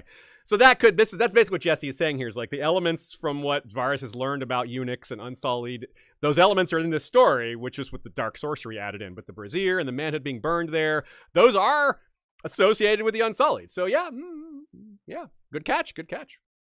Flip side, maybe the person who castrated him worships the same god. That's, I don't know, at least another angle to take on that. Interesting. April May says, well, the only other person who has eyes like Varys is Quaithe. Dark, wet, and shiny. Varys and Quaithe's eyes. I don't recall that description of Varys' eyes. But if Varys has a glass candle and is speaking to Dany, well, that'd be interesting. Of course, we've seen Quaithe, like, on page right in front of Dany. She wasn't in a glass candle when she met her the first time, like, standing there. But, there could be a quick connection. There's certainly Quaithe is a giant mystery. So, I'd have to verify that about the eyes. I don't remember that description. I don't remember any description of Varys' eyes, to be honest. Ashaya, do you think Varys has beady little spider eyes? Dark bee. He's hiding his other eyes, 6 eyes. Yeah, he does dark bee spider eyes. Nice deep cut reference there, Sean. Very few people will get that. Lolotov says, that's what I think of Shea, but I see him more as a foil to Bloodraven. The only person more powerful than him as far as knowing what's happening is an immortal tree man, and Varys is just a human. Yes, Varys is a great parallel to Bloodraven. Here's why. On the surface, he says he's doing these things to save Westeros, to make a better world. That's what Bloodraven is doing. He's doing all this stuff, some of which is evil-ish, to save the world from the others. Which is kind of funny because Varys is trying to save the world from something when there's actually a much bigger threat that Bloodraven is attentive to. And Bran is attentive to, and other people are being focused on. So it is, but it does make for a parallel where they're sort of on their own doing a thing secretly that they think will make the world better or that will save the world. And it involves doing kind of evil things to make that happen, but it might be for good ends. They both use disguises. They both are scarred. They both are pale. They have take many forms. Yeah. April May says, in the Mystery Knight, the guy who tries to kill Dunk, when Plum comes in wearing the glowing moonstone, the guy who Dunk kills is described exactly like Varys down to the powder. Yeah, that's Bloodraven. Or Alan Cockshaw is the one that tries to kill Dunk, and then Bloodraven shows up and helps him in disguise as Maynard Plum. Yeah, I guess my point to April May, I would be curious to see the exact quotes for you that you feel is described exactly the same. As far as I can tell, Alan Cockshaw was plump, was pudgy, but I don't know that it was, the description was exactly the same to me. I would have to check that. I don't know if you're worth a look. Yeah, maybe Varys is a Cockshaw. Yeah. I mean, that is true. I mean, that could be he could have other noble that would make him Westerosi, which is odd, but not out of, I mean, there's no reason to dismiss that. Yeah, no, exactly. There's no reason to completely dismiss that. So yeah, I would be curious to know more details on that. And then April May also says that the scene where his eyes are described as dark, wet, and shiny is when Tyrion asks him how he was cut. Oh, so when he's describing the ritual, his eyes look like that. Ooh. Which what I take from that is that, you know, he's turning it on, maybe. That is very interesting. Okay, yeah, maybe I'll have to take a second look at that. Yes, that's a very specific, odd description: dark, wet, and shiny for eyes. Yeah, we'll take a closer look at both of at the Cockshaw scene as well. Thanks for all our leisure. Yeah, thanks for all the comments, y'all. Great questions. This is such a great character, as is evidenced by all the thoughts y'all have. Let's go back to. What can I say? Fox and Bramble says he's not. It's not a Cockshaw. It's Cockshaw. Nice. Okay, so this is this next part I've called starting from nothing, which is returning to Varys' life in Myr, but after the ritual. Quote: the mummers had sailed by the time he was done with me. Once I had served his purpose, the man had no further interest in me, so he put me out. When I asked him what I should do now, he answered that he supposed I should die. To spite him, I resolved to live. I begged, I stole, and I sold what parts of my body still remained to me. Soon I was as good a thief as any in Myr, and when I was older, I learned that often the contents of a man's letters are more valuable than the contents of his purse. So the mummers had sailed by the time the sorcerer was done with him. Now, I have questions about that, because what, did the sorcerer like wait for the moon to be right? It sounds like this all happened like right away. He took him home, did the ritual, and then cast him out. Like a day or two? Obviously I can't be too sure of that. But it doesn't sound like it was a long process. So it's a little weird, but why would Varys want to go back anyway? Like you said, like why would he want to go back to the troupe that sold him to this guy? Maybe because he has nowhere else to go. He's completely hopeless, helpless. He has the only place he ever belonged. He has friends. Maybe some of the other people would care for him there. Yeah. He probably developed relationships with a bunch of the people there and enjoyed the work, even though the one guy in charge is a tyrant or whatever. Yeah, so maybe it's just he had no other choice. He's like, it's either that or be homeless on the streets, which is apparently what happened. So because he didn't have that option because the Mummer troop had sailed. So it's fairly believable, even though I have questions. Now, here's the question to ask. Does it make the story better, worse, or is it just a matter of opinion if he's a secret Targaryen or secret Blackfire? Does that make, is it too much of that to have too many characters with secret ancestry? Is it more interesting if he's truly a man that came from nearly nothing and has the ability to change the world? Is that maybe more compelling? I bring up examples like Star Wars. Is it more interesting for Rey to be nobody or for her to be a Palpatine? I think there's a lot of division on that. Like, setting aside the other details of that movie, just that one decision about who her family is. Like, it was cool when Luke was the son of Darth Vader. It's like, wow, that's really neat, you know, but you can overdo that. Keep going back to that same well, you know. Right. Yeah. So I don't know that that's just the case here. I wonder if that's just one step too far, like yet another secret. But of course, we don't know which ones are. There's so many theories of who is a secret target, who isn't. What if most of those aren't true, or none of them are true, and only this one is? You know, then maybe that wouldn't be so many. It would still be another one more than Jon, you know, and a fake one in terms of Aegon, probably. But yeah, maybe that's just an overused like plot device of secret history and heritage. You know, I just thought of something else. A reason why the mummers might have sold him despite his skill, and why they might have left without him. Maybe he was stealing from them. Yeah, maybe he was okay. manipulating him and stealing from them too, and that was his punishment. Varys wouldn't tell that to Tyrion. Wait. That if he was trying to engender Exactly. sympathy, he Are wouldn't you bring telling me that they foisted him? Foist. They did a foist Onto here? the sorcerer. Yeah, sorcerer foisting. Yeah. So The sorcerer foisted him on Westeros. maybe a small issue, maybe not an issue at all, but why did Varys not bleed out? Like, did the sorcerer not? Maybe it was cauterized. Maybe this blade was cauterized. That might make it easier to cut. I thought about that too, but it also doesn't make sense. If the sorcerer's leaving him for dead, why would he bother tending to the wound? How did Varys live through this? A cauterized blade does answer that, because it would sear the wound as you're doing it, and it makes it easier to cut. Like, you see that in medieval surgery, as you heat the blade up before you, I suppose, yeah, before you cut someone's arm off or before you amputate, you do heat the blade up to a super hot. So that I don't have too much of an issue with that, but it's worth mentioning, worth questioning. Also, Varys didn't mention it. If that's what he did, he didn't mention it. The other details about the voice and a blue flame, but he didn't mention that part. He didn't mention the blade being hot. You're right. It's not a detail he mentioned. Totally true. So he says he begged, borrowed, stole, did sex work that he strongly implies was degrading, but also worth it because it got him to where he needed to be. And since he was a thief, I wouldn't be surprised if he stole from his sex work clients, you know? And that's a key here. He makes it sound like this being cut by the sorcerer, which might be made up. The being cut part probably isn't. But again, all these other details. He says this is like his biggest life motivation. The sorcerer telling him, I suppose you should die. To spite him, I chose to live. To do all these things. He traces it all back to that moment. Pretty big.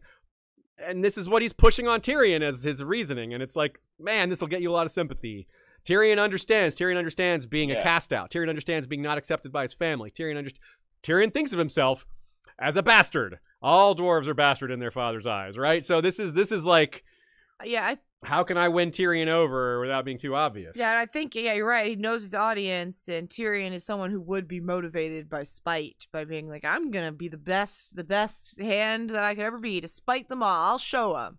And it's showtime when he shows Cersei. Yeah, I think he knows. I think that they would have that common ground between them. Yeah. But I think it's not wrong that Varys might have someone he wants to spite. It might not, I don't think it's this scenario exactly, but someone somewhere might have told him, you might as well die. Yeah. And he actually there might be a kernel of truth here. Yeah, there might be. There absolutely might be a kernel of truth here. And yeah, like someone being told you're utterly worthless, that you have no purpose in life could make, put a chip on your shoulder and be like, oh, I'll show you what I can accomplish. Like that's like sort of negative motivation, but it certainly worked on Varys. He certainly accomplished an awful lot. And the way he indicates it to Tyrion and Ned and Kevin is he's for the realm. He says to all three of these people in different scenarios, very different circumstances that are happening when he says this, but he's like, yeah, I'm for the realm. I want to make peace. I want to make the realm good. Maybe it's even true. Like, this is something that we have to ask. Like, he comes from a horrible place. Maybe he wants to help create a world where that doesn't happen to people, where children aren't treated that way. Let's treat children terribly to make this world. He's treating it might really be the case. It's not. You're not wrong there. Yeah, he's like, well, let me do this to 100 or 200 more kids, and then it'll never happen to any children again. I mean, that's pretty naive, and questionable. But it doesn't mean it's not his motivation. It's not unrealistic for someone to think that way. Now, here's an interesting point about him having been a sex worker. Shay sees through Varys' disguise. He comes up in like a mega disguise, and Shay's like, oh, there's Varys. And Tyrion's like, what? That's Varys? And even Varys is annoyed. He's like, damn it, how did you know? And she's like, I'm a sex worker. If I don't see through the disguise, I'm gonna end up dead. So Varys must have had a few of those skills, but not in the same way. because Varys isn't a young, pretty girl who's in bigger risk, you know, probably, almost certainly. So I don't think being pretty applied to Varys. Although maybe, I don't know what he looked like when he was a kid. Maybe he was pretty. So I would guess he was pretty. it's possible. I think so.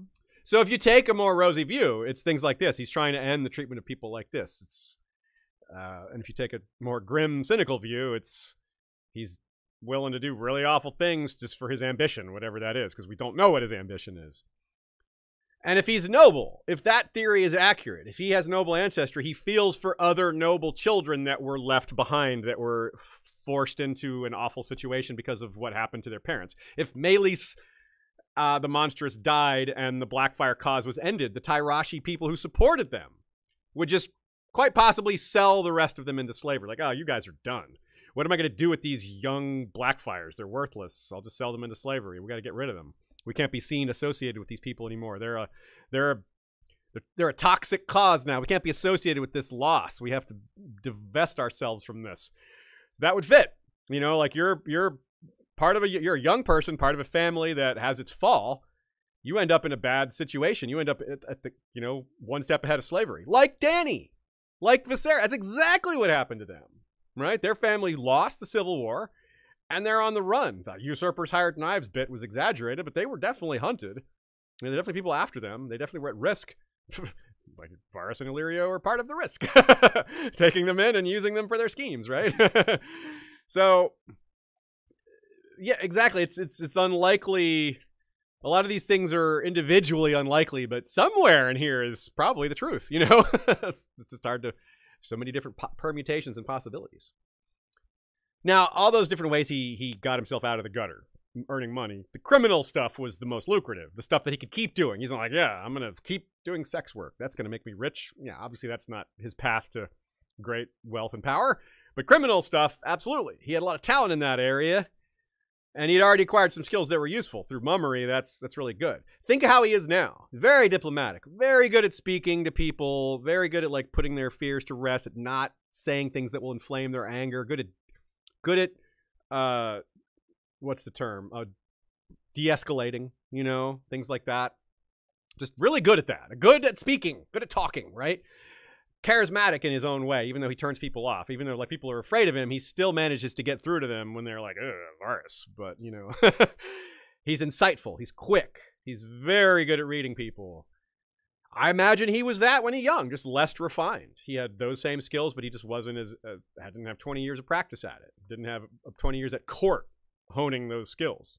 But maybe he was bolder. He had to take more risks when he was younger. You know, he needed to take more chances because he had less to work with. He didn't have the crown's gold to hire spies with. He had to use his own gold for that he got through criminal stuff. And in his rise, what do you think about this, Sean? We brought it up earlier before, and Shay, I want to hear your take on this too. Did he get revenge on that sorcerer? If the sorcerer's a real person or the person that cut him, do you think he did? I would guess he probably would have tried to find that guy, if possible. And maybe the dude was dead by the time he came of age to be able to do that. But if he could track that guy down, his ability to get secrets and to find people, and there's few better. So if he wanted to go after that guy, I bet he did. What do y'all think? It seems like he's got the wherewithal to do it, right? If he decided to. And I imagine he would have, even if it was just like a curiosity, even if maybe some like burning revenge anger in his youth might have quelled over the years, I still think he would be curious. Although that makes it even more hard to believe the story he told Tyrion, because if he did, it seems like he would know more about it or learn more about it or have a different take on it. So it may also be that he was curious and tried to find him and found out he was already dead or he was unfindable. That's what I lean towards, I think. Just by the time he was able to try to get his revenge and had the wherewithal to do that, sorcerer was dead and gone. It's entirely possible. We're talking maybe 20 years later, yeah. Yeah, I don't know. That's 15. my, I think I like it as well, because I like Varys maybe not getting that like satisfaction or never seeing. Well, I mean, again, like I say sorcerer, but I really just mean person who castrated him. Person that did this. But I think there's some. I like the idea. I mean, I don't like it, but I find it meaningful that Varys just never actually gets to get revenge on the person he Mm. wants to get revenge on. Instead, he puts all of that energy and passion into changing the realm, etc. That could be it. That might be why he's so intent. He's never able to resolve this. Yeah. I guess if we're comparing it to Varys and Arya, again, it's interesting the idea of like the unresolved revenge and like it never finding his real outlet, whereas Arya has actually managed to turn it around on people she wants to get revenge on and has her list and everything. You know what I mean? It's kind of the inverse of each other in that way. Yeah, that was my thought, that maybe Varys failed at finding him or did find him or he's already dead or what it was. But this sort of like drive, you're like, oh, well, now what? Now what do I do? And maybe compare that to the, what do you call it? Indigo Montoya. Yeah. Finally killed the six-finger man. Like, well, all right, now what do I do? Yeah, revenge. What do you do after revenge? Yeah. I wanted to point out another factor with Varys too, that he doesn't seem particularly motivated by money. At least at this point, it's a little easier not to be motivated by money when you have it. And that's true. His quarters seem very meager, and maybe he really doesn't even care about, like, finer things. But one reason people want money is security, and he has security, and so and money helps a lot with that. So you're right about that. Let's move on to the third free city. We've done Lys, we've done Myr, now Pentos. Let's look at this discussion where Illyrio tells these details to Tyrion. Quote, How is it that the spider became so How is it that the spider became so dear to you? We were young together, 2 green boys in Pentos. Varys came from Myr. So he did. I met him not long after he arrived, 1 step ahead of the slavers. By day, he slept in the sewers. By night, he prowled the rooftops like a cat. I was near as poor, a bravo in soiled silks, living by my blade. Perhaps you chanced to glimpse the statue by my pool? Pytho Malanon carved that when I was 6 and 10. A lovely thing, though now I weep to see it. So you might think that a poor 16-year-old having a statue carved after him is weird, but it's not. It's not actually. There's a lot of real-world examples of just young people being selected for statue modeling. Can I say my impression of this, which is Illyrio slept around too. Yeah, that's what I take he was a from hot this. Young teenager. Yeah, I think that's what I take from this. That he was sought after, and he would manage to find some success this way. I don't know. That's entirely possible. Yeah, and it's think of model searches in rural areas. I mean, it's not strange at all. Like, young attractive person moves to Hollywood to get their fame or whatever. Like, it's something that it's similar to that. Yeah, that's what I picture. It really is. I don't know if that's just me. If I'm the only person, I can't imagine I'm alone. That I just kind of filled in the blanks, read between the lines, and was like, I don't know. I think Illyrio and Varys both use some amount of sex work to get ahead in life. Quite possibly. Ancient Greece has plenty of stories about young people as statue models. Leonardo's David may have been one of those cases, if I remember correctly. I could be crossing up my statue history. And I remember telling a story in a past episode where there was that statue of that famous courtesan in, I think, Thebes, maybe. It was definitely somewhere in Greece, where the statue was so attractive that they had to put guards on it because people would try to have sex with it. Some of y'all may remember that story from a previous episode. But yeah, so this Illyrio stuff isn't strange at all with that in mind. I mean, people trying to bang statues? Yeah, like... So, by day, Varys slept in the sewers, according to the story. That sounds terrible. By night, he prowled the rooftops like a cat, which is kind of odd. What's he doing up there? Sneaking in windows like that? It's loud. Walking on roofs, like, you'll hear that, right? So you got to be really careful. So... Sneaking in windows? Is he going in chimneys? Is he Santa Varys? I don't quite get that, but he's just cleaning his paws. Yeah. He just paws like a cat. Picture him with whiskers. Does it work? Like Varys, he shaves all his hair, but not his whiskers. So more seriously, though, I assume this is like the vibe of a cat burglar. That's a semi-modern term, which is just a description of someone who's capable of robbing a place without leaving any trace that they'd ever been there, which is absolutely Varys, and especially his little birds, little mice. Yeah, again, yeah, also, of course, makes you think of the connection of cats, birds, mice, and we're brought back to the Arya parallel. Different quiet animals. Yes, Yeah. cat of the canals. Yep, again, you're totally right, Shay. That is one of the Arya parallels. And yeah, so he called them little mice in Pentos and started calling them little birds later, which is, I don't know what to make of the name change there. Is it meant to be like a little hint that this story has changed over time, that maybe Illyrio got a detail, remembered it slightly wrong? I don't know. Like, maybe I'm reading too much. A connotation between mice and birds. Like, I wonder, like, the mice, like he might have done more thievery and more like their purpose might have been different. Do you know what I mean? Yeah. Like they're more about telling tales and secrets. He's not really stealing around doing stuff like that. He's purely just dealing in information at this point. And so he rebranded to reflect the information sector. It would sound nicer to the nobles too that Varys has this army of little mice. It's like, little birds. Oh, how sweet. And because they already use ravens. Yeah, okay. That's a good point. That might. Yeah. You're right. That might be preferred vermin. Mice are vermins. Birds aren't. You know. Anyway, Illyrio says in this quote that Varys arrived in Pentos from Myr, quote, one step ahead of the slavers. So keep that in mind for the next part of this quote. In Myr, he was a prince of thieves until a rival thief informed on him. In Pentos, his accent marked him, and once he was known for a eunuch, he was despised and beaten. Why he chose me to protect him, I may never know, but we came to an arrangement. Varys spied on lesser thieves and took their takings. I offered my help to their victims, promising to recover their valuables for a fee. Soon, every man who had suffered a loss knew to come to me, whilst city's footpads and cut purses sought out Varys, half to slit his throat, the other half to sell him what they'd stolen. We both grew rich, and richer still, when Varys trained his mice.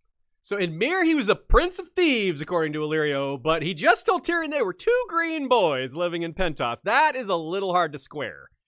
Maybe Illyrio was green and Varys was not, which is why I guessed Varys is older than Illyrio at the beginning of the episode. This is the core of that argument. It's like, maybe Illyrio was green, but Varys is like, he's got all this skill. How are you a prince of thieves and a green boy? That does not work.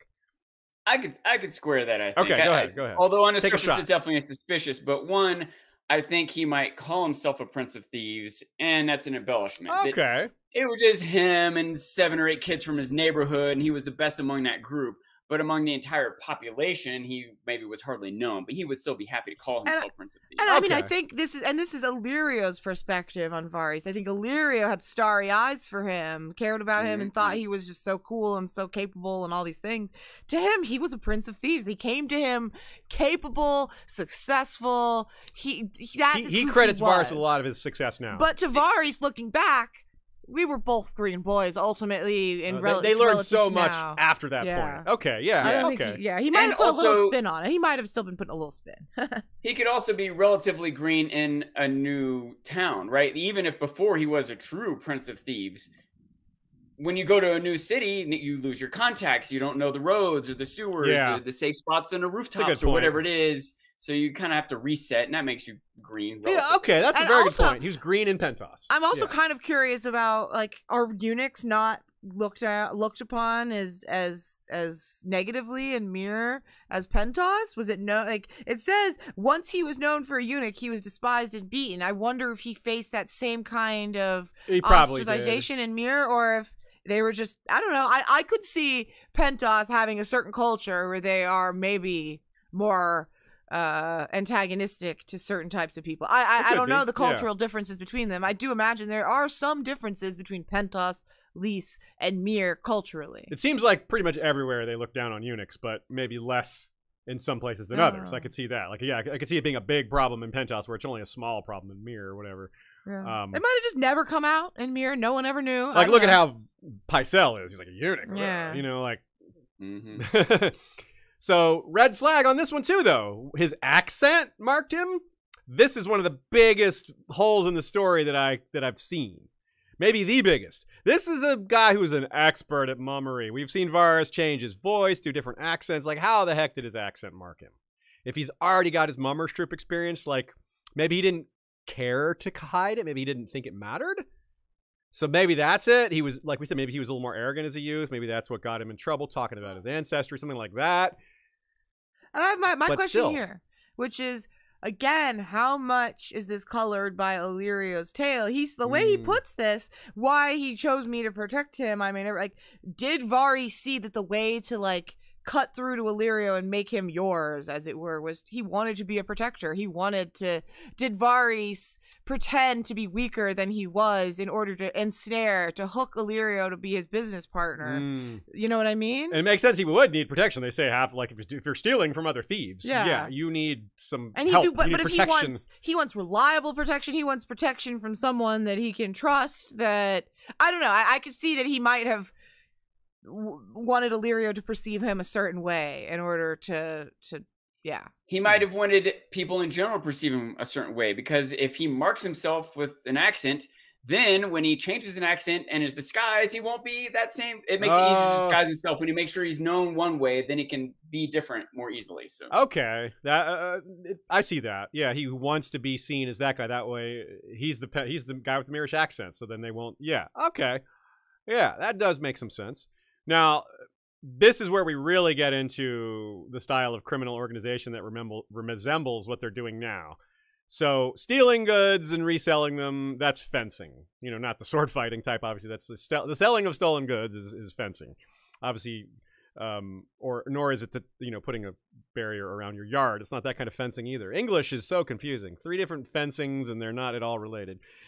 Selling stolen goods. So thieves in Myr learned over time, through the thief network, which, as you said, Sean, they wouldn't know that about him in Pentos, so he had to start over. If they don't sell their goods to Varys, they risk them getting stolen. So it's even worse. It's like, you better sell your goods to Varys, or you might get your stolen goods stolen. The twist here is that what's different about the fence, in a real world fence, they just sell stolen goods to whoever. The twist is selling them back to their original owners. That's not typical. That's the unusual part of this. Would they have had to keep their association hidden? Would Varys and Illyrio not have to have association with each other? Like, that's the guy who stole it. You're selling me, like, people would find out that they're operating this. You stole from me. You're selling me back stuff that you stole. That wouldn't go well. But if he's just this guy that has connections to the underworld and it's not a direct connection to Varys, that might work. But I think they might have had to keep their association kind of hidden for this aspect of their business to work. What do you think about that, Sean? At least eventually. Maybe they could have been sneaky about it at first, but then by the time it starts to be figured out, they've got too much wealth and connection. People just have to accept it, Yeah. It reminds me of Omar from The Wire. If you've seen The Wire, you understand this reference. He was a stick-up boy, which is slang for someone who robs drug dealers. And why would you rob a drug dealer? Because they can't call the police. If they steal your heroin, what are you going to call? Hey, this guy stole my heroin. What are you going to? Okay, so you're going to jail for dealing heroin, right? Yeah, yes, but get my drugs back for me. Like, you can't. There's no recourse. And in the real world, the way a lot of these criminal or drug dealing gangs work is they don't carry weapons, because your penalty for getting caught with drugs and guns at the same time is double or more. But if you just have the drugs or just have the guns, your penalty is way less. So they tend to, these drug gangs split that job. You have one guy who's the enforcer who protects the guys holding the drugs, or they hide the drugs somewhere where it's not even physically on their person. Either way, there's no recourse other than violence to someone who steals from your criminal organization. So if Varys steals from another thief, their only chance at justice is street justice, right? That's the only form. And Varys, of course, knows that. He's got an organization. He says Illyrio protected him. That was part of it. So Illyrio might have been pretty good at fighting. He says he was a bravo and living by his blade. So that seems to be his trade, was fighting. This is very mafioso, right? They're stealing secrets. They're selling. They're extorting, blackmail, all the things that go into a mafia, right? They're mobsters. That's what Varys and Illyrio were. Like, make no mistake. That's what they are/were. Yeah. That's the reason they might not have had to hide their relationship with each other. If Varys didn't do the actual stealing, if he just got the information about where the stuff was and had someone else do the stealing. Oh yeah, that's a good point. And if he's disguising his voice and his look, so maybe when he does do this stealing, it doesn't get recognized for it. Yeah. I wonder if he had a reputation for sorcery there. Like Catelyn and Ned are like, how the hell does he do this? It must be sorcery. I mean, I wonder if some people in Pentos he had that reputation, which would make him more feared, and more people like, yes, you better sell your stuff to Varys, because you think you can hide it, but he's gonna find it somehow. Like that dude might be using sorcery. So yeah. Maybe he's actually using sorcery. Maybe he really is. I'm not big on that idea, but I won't dismiss it. I will not dismiss it. Let's talk about the little bird / mice, because this is probably the worst. It's the worst thing he does that we know of. Here's the quote. Wait. Before we do this, I want to point out something else. Sure. Varys never makes a point of it. And maybe it's not a thing. But I realized that this process that they shifted from stealing stuff to stealing ideas. And I think there was even a line where they would even, like, he teaches the birds or whatever to read something. He teaches them to read so they can read it and leave the letter there. He can still get the information. They don't even know that it was stolen or whatever. Yeah. And one, it's hard to overestimate how valuable it can be to know, like, when a ship is coming into port, or when the taxman is going to make the delivery of what he collected. All different things like that could be hugely valuable. But they could also change the information. Ooh, yeah, like Better Call Saul, right? Changing the legal filing. Replace dates, times, or lie, or spread false information, plant inaccurate letters or dates or things like that, which also can lead to all sorts of value for you when you know the truth, or know who you need to trick, or when to make a guard leave his guard post because there's a false schedule posted that you made up or whatever. So his ability not only to get secrets, but to, like, disseminate information, true or false, to whatever end, it's something that he wouldn't want anyone to know about. True. But I think he would do, and would be hugely valuable in a million different ways. So if those of you listening and not watching, I was nodding emphatically throughout basically everything Sean just said. Yeah, I'm like, yes. Preach it, brother. I agree with all that. Okay, so yeah, let's talk about little birds, little mice. And here's the quote for that.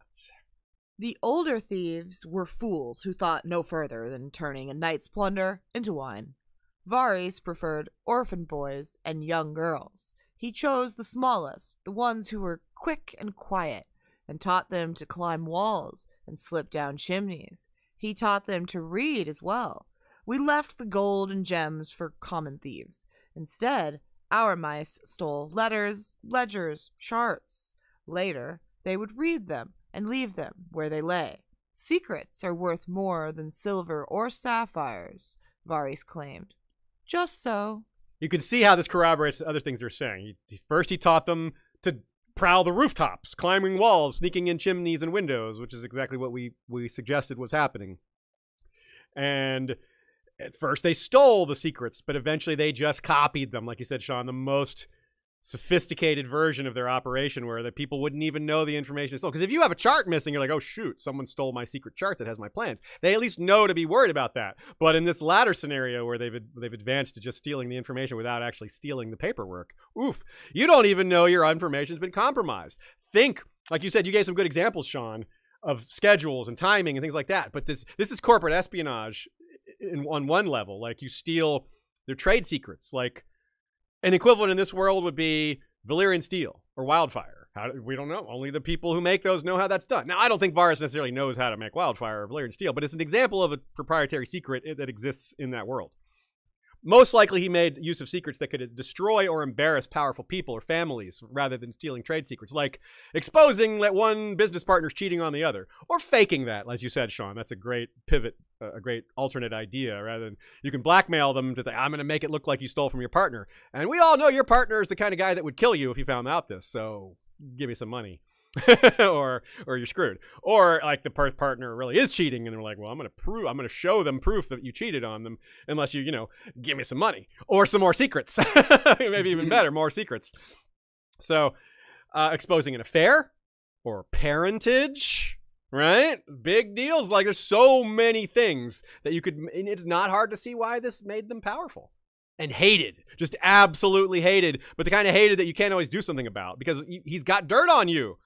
Yeah. Like, what are you gonna do? Like, if you come at him and another Omar reference, if you come at the king, you best not miss, because his payback will be more than you can handle. If you don't take him out, he's gonna take you out, and that would be the fear of Varys, especially if they're worried he uses black magic. They're like, oh crap, like I'm too afraid to go after him. He's so powerful. He might be using sorcery. I'm not even going to do it. I'm just going to play along. He's got this army of little mice or little birds. He's got Illyrio or whoever his bodyguards. He seems to just have powers you can't know, things that you don't even know how we can understand.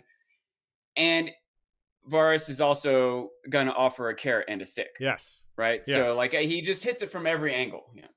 And he doesn't have, like, notice in Westeros, he doesn't walk around with guards. He doesn't have people protecting him. It's part of his vibe. Like, I'm not threatening. I'm not threatening. Like, anyone could just cut my head off.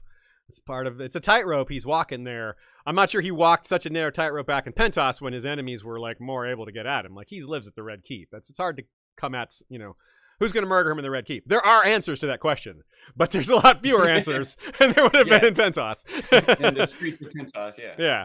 So he's not, and he's also not making enemies in the same way he did. Like, he's still stealing secrets and stuff like that, but he's not blackmailing and doing stuff like that and extorting nearly as much, it doesn't seem like, in Westeros. He's more about identifying treason and identifying He's things gaining like that. allies, if anything, right? Like, it's kind of a pivot. He's more like, this makes me, people want me on their side. Like, I want to be valuable for what I know rather than hated for what I know.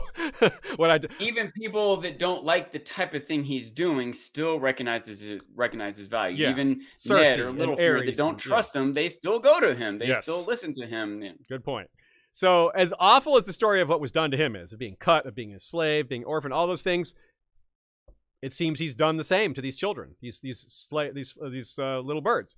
He cuts their tongues out. He teaches them a secret language. He presumably disposes of them or has them just work at Illyrio's house when they're too old and large to sneak down chimneys anymore. A lot of effort goes into it, not to praise him, but it's got to be hard to teach children all these skills or teach anyone all these skills. This is very advanced training. This is like CIA training, but horrifying. And just to learn all these skills that shouldn't teach children. I mean, it's awful. But so yeah, if you ever find yourself thinking Varys is a good guy, just remember this and question that. Like, well, I don't know about that. Maybe he does have a noble end goal, but there is no way around this as an evil thing. I try to, like, justify him. I try to, like, well, maybe he's finding kids who are already starving, destitute orphans and giving them some other option and having their tongue cut out, their tongue cut out, their tongue cut out is better than starving on the streets or whatever else might come of them. But it's pretty questionable. Right, like maybe he's finding, the lesser two evils, but that's not true either because he could just feed them. He's got money. Homes. Yeah, he has enough powers and secrets and wealth that he could provide better for them rather than take advantage of them. Even if he's raising them up from a worse situation, he's still raising them into a bad situation when he could raise them into a good situation. Yeah. And even if it is for an ostensibly long-term greater good, we don't see that, and it's hard to think how great the good could be to justify what he's doing. And that's also with me trying to get him benefit of it out. Like, so like, he might not even deserve that. So good point. It's rough. It's like, I don't know. And again, not to justify him, but recruiting kids in your army is not that much better, right? Here, take this sword and shield and go kill other people. Isn't that much better than take this, skeleton key and break into this house and steal this stuff? I guess you have to cut their tongue out, but people get their hands and legs and hearts cut out in battle. In war, you're probably going to lose some parts, if not all of them. Yeah. You're right. Especially with when you're poor like that, you don't have armor and whatever. You're just recruited with very little. So maybe you could argue that these spy efforts that sacrifice, I don't know, a few score kids, stop a war that might sacrifice a few thousands of kids. Yeah. I guess maybe you can just, I don't know. I feel like I'm reaching and trying to defend this. Yeah, but it's worth trying to make that case, but at the end of it, I feel the same way. I'm like, you make the case, but you don't feel good about it after. It's like, I don't know if I agree with my own argument here. But for me, it makes me lean on the idea of Varys having some sort of, in his eyes, ultimately noble goal. I don't see what he gets out of this to justify what he's choosing to do. You know what I mean? Like, it doesn't make sense to me. Like, he's found such success and security and etc. Why keep doing this unless that he has some large overarching goal that, like, is in his eyes noble and for the best of the realm? You know, he would have to go to a place like Westeros to have that impact, because Essos is not a united place where, like, rising to the top at Pentos only gives you power in Pentos, whereas rising to the top at the Red Keep gives you power over all of Westeros. So it's a place where he could actually a little power over Pentos also. True, it's a place where he can have a bigger effect because he can affect the whole country rather than one city. So that might help us understand why he decided to go to West, why he took the job, which is a big question. Why did he take the job from Aerys? Why did he give up all this wealth, this position of power? Why is he starting from scratch? Again, we talked about how moving from here to Pentos would be starting from scratch. He's got to start, all his criminal activities have to be restarted from the beginning. He's a little better at it this third time around, I'm sure. And this time he's got the crown's gold to help with a huge head start. But still, why?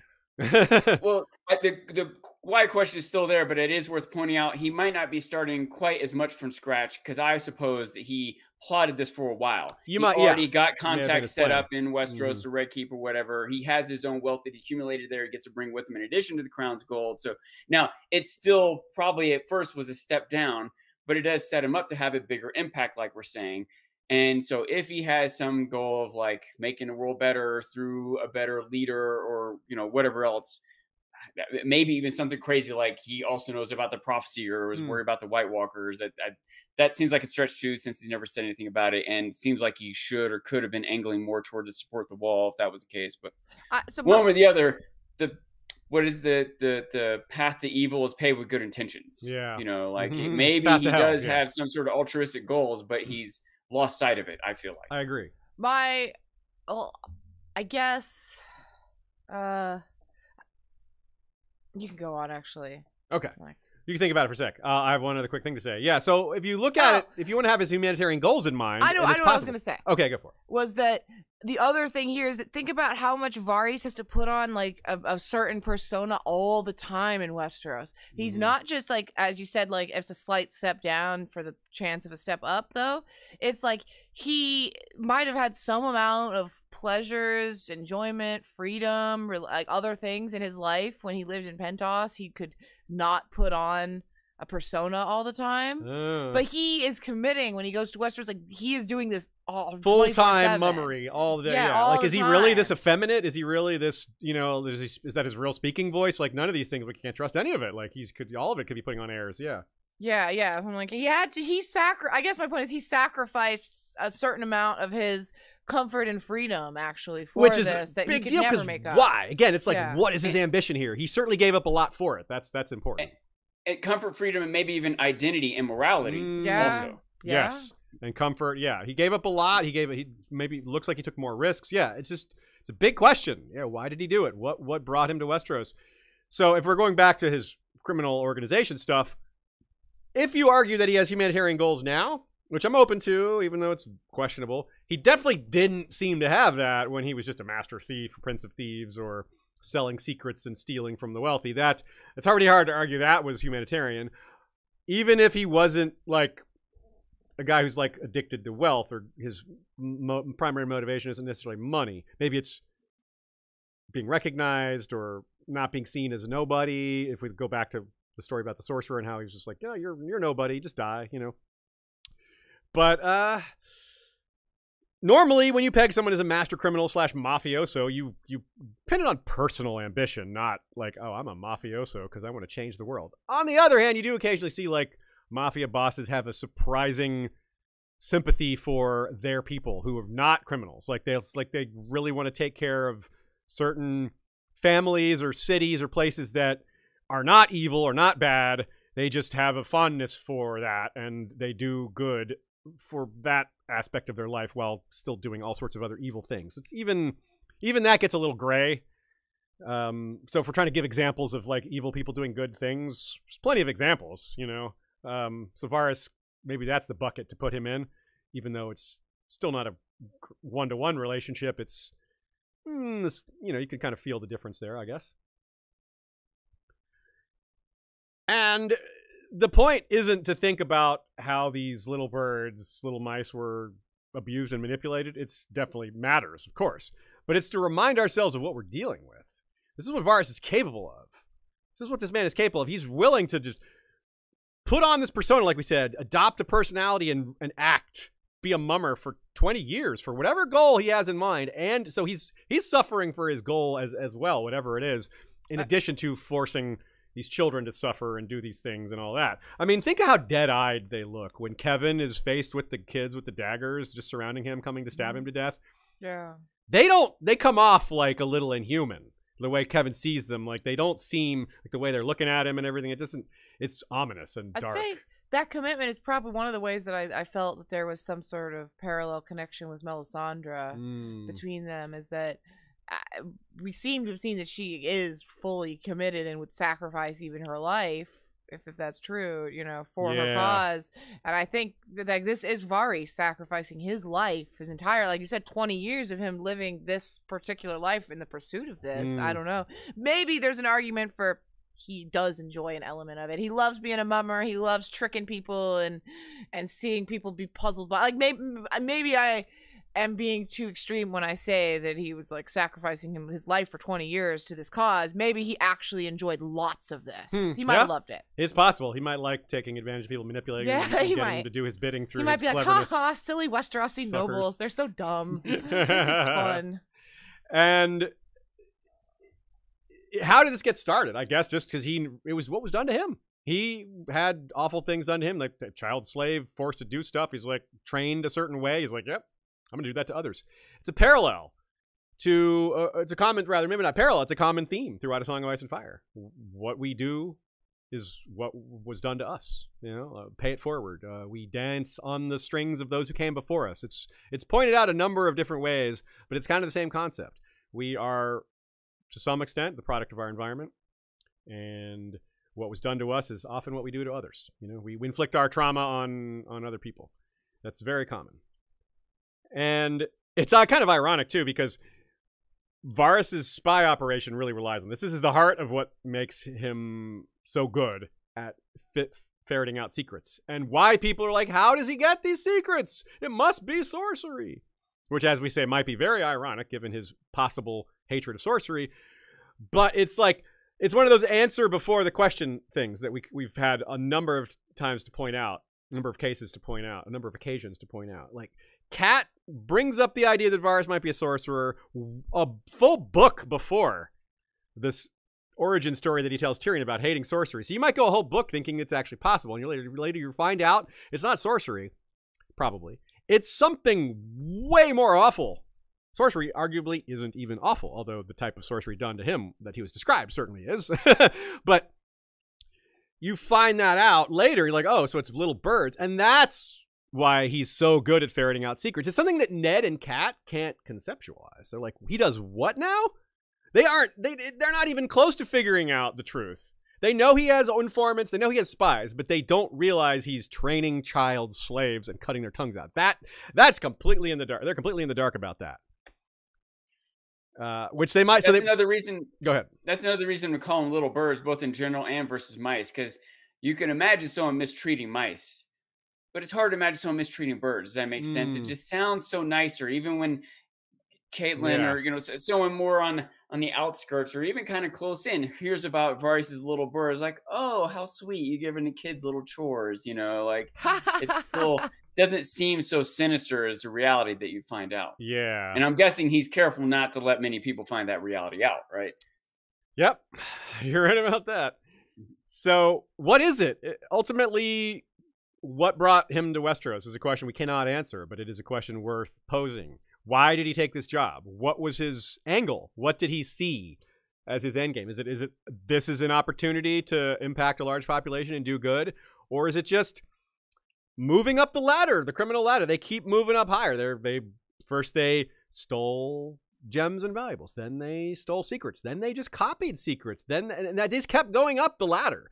Is this just higher up on the ladder? Manipulating an entire country? Doing their game? Which is stealing something and then selling it back. They have stolen peace and prosperity from Westeros. and are trying to sell it back in the form of Aegon, a champion who will bring peace and prosperity. But they're a big part of the reason that the realm is in chaos in the first place. So it's that same game that they've been doing for decades. Steal something, sell it back. They're just, in this case, it's peace and prosperity. Even if they're like, yeah, but we're going to give them peace and prosperity. We're not bad guys. I don't know. Even if you fully believe what he says to Kevin when Kevin lays dying, there's got to be more to it, though. Even if that's his goal, there's still more to it. It was a huge reveal, but it was not a complete reveal. Oh, another thought too, Sean, backing up just a little bit. Y'all were saying how this Varys and his little birds are parallel to some things. One other parallel is to the others. Because a recurring theme of the whole series is power, authority, slavery, control. The others are controlling the dead. And some of whom may have memories. Whether you have slavery in Slaver's Bay or this and that. This is another form of that. This is enslavement with darkness. It's the reason those kids look evil and dark is because George wanted to show that this is evil. I mean, you don't need to do much to show that it's evil to do this with children. But he made very sure to emphasize that. And remember what's happening in this scene. It's cold. Icy wind is blowing through the window. He wants to close it. But then Varys opened the window because Pycelle shot himself when he died. He just wanted the stink to be out. So it's kind of a very mundane reason for the window to be open, but it still has that effect. Kevin sees the white raven right before he's shot. So we're absolutely thinking of the others. He's looking, oh, look, winter, right? Raven, bam, shot. And then Varys really is an ice spider as big as a hound. Yeah, instead of 8 legs, the children are like his other legs. It's more symbolic than literal. Yeah. So it's amazing how Varys is so unique, so different, so mysterious, yet he still fits so many of the themes of the book, some of the central themes of power, control, ambition, making a mark on the world, love versus duty, which we're not quite sure how that fits in with him, but it might be family love or duty that he's working on. It's entirely possible that fits here. We're just not sure. So it's one of the reasons Varys is really special. George knows he's got a special character. I think George is aware that he's created something unique with this character. And I'm looking forward to more. I'm looking forward to what else we learn about him. I want to say one quick thing because you made a million awesome points and I don't want to take away from the idea that he's this theme of like taking something to sell it back. But Ares and Robert did plenty to put the realm in turmoil. You can't really just blame Varys. Oh, yeah. It's not just him. Once it starts to happen, he might feed those flames to put himself in a better position afterwards. It may be a parallel to Littlefinger in certain ways, too. Kind of came from nothing and uses the disorder and secrets to move himself up. You know, yet another parallel. I think it's interesting. But still just regular people. It doesn't take manipulative monsters to screw the world up. Yeah. Right? Well, I know. And Robert is just a doofus, an arrogant, manipulative, or what's the word manipulative? Arrogant. Misogynist. Just kind doofus, of and he's doing lazy. a fine job without any kind of menacing background or secret plan or whatever. So let's also not forget that I have no idea what I was going to say. Spaced out. Okay, never mind.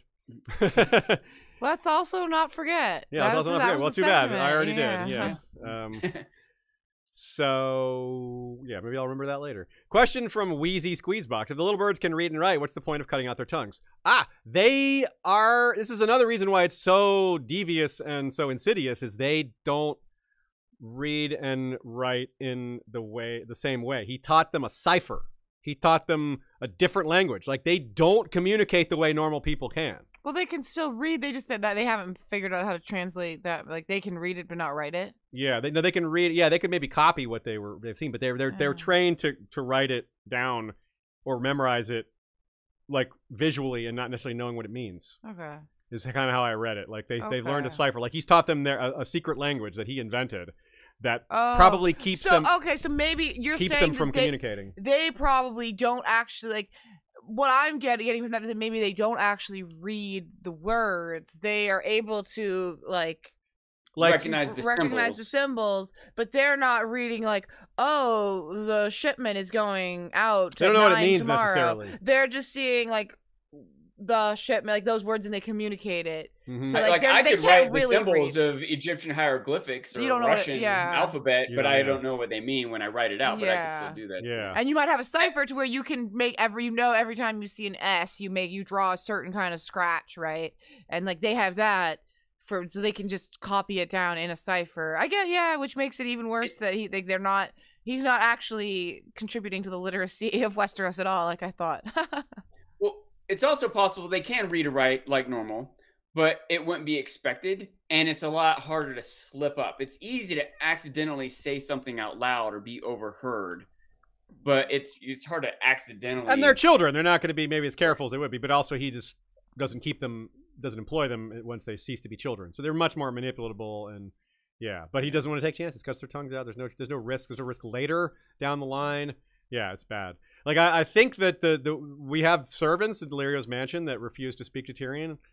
I wonder if those are retired little birds. They can't speak to Tyrion. Yeah, they have no tongues. It's entirely possible. It's also possible he doesn't cut out everyone's tongue, just certain people for certain roles or certain ages. You know that. Especially, I kind of doubt that, because if he's worried about security, then why take that risk? Well, because he might be worried about things other than security, like spreading false information. He might want people to say things out loud that are untrue. Well, I don't think he would use children for that. But you might be right. He has other agents that are not little birds. Yeah. Because little birds always lose their tongues, but yeah, he does have other agents that can speak. With other tasks and other... Yeah, that's what you're getting at. And I do think that's true. He can't only have one type of a level of info. I mean, we see he has people that work for him that speak. And it's interesting to compare, as we said at the beginning, I kind of introduced it this way, like Littlefinger has parallels to Varys, obviously, but he's in the conversation. But as we've shown throughout this episode, is Arya, Dany, and even Ned have more compelling parallels to Varys, even if they're less like him overall as a whole. They have these strong things in common. One of the reasons he wanted young Griff, to suffer and learn fear is so he can know what that's like, instead of being born with everything, right? So he doesn't want him to have a privileged upbringing. He himself had the value of coming up from nothing and wants Aegon to have seen all levels of society like that. In that sense, I kind of like, that's not the worst thing. I can see that. I kind of vibe with that.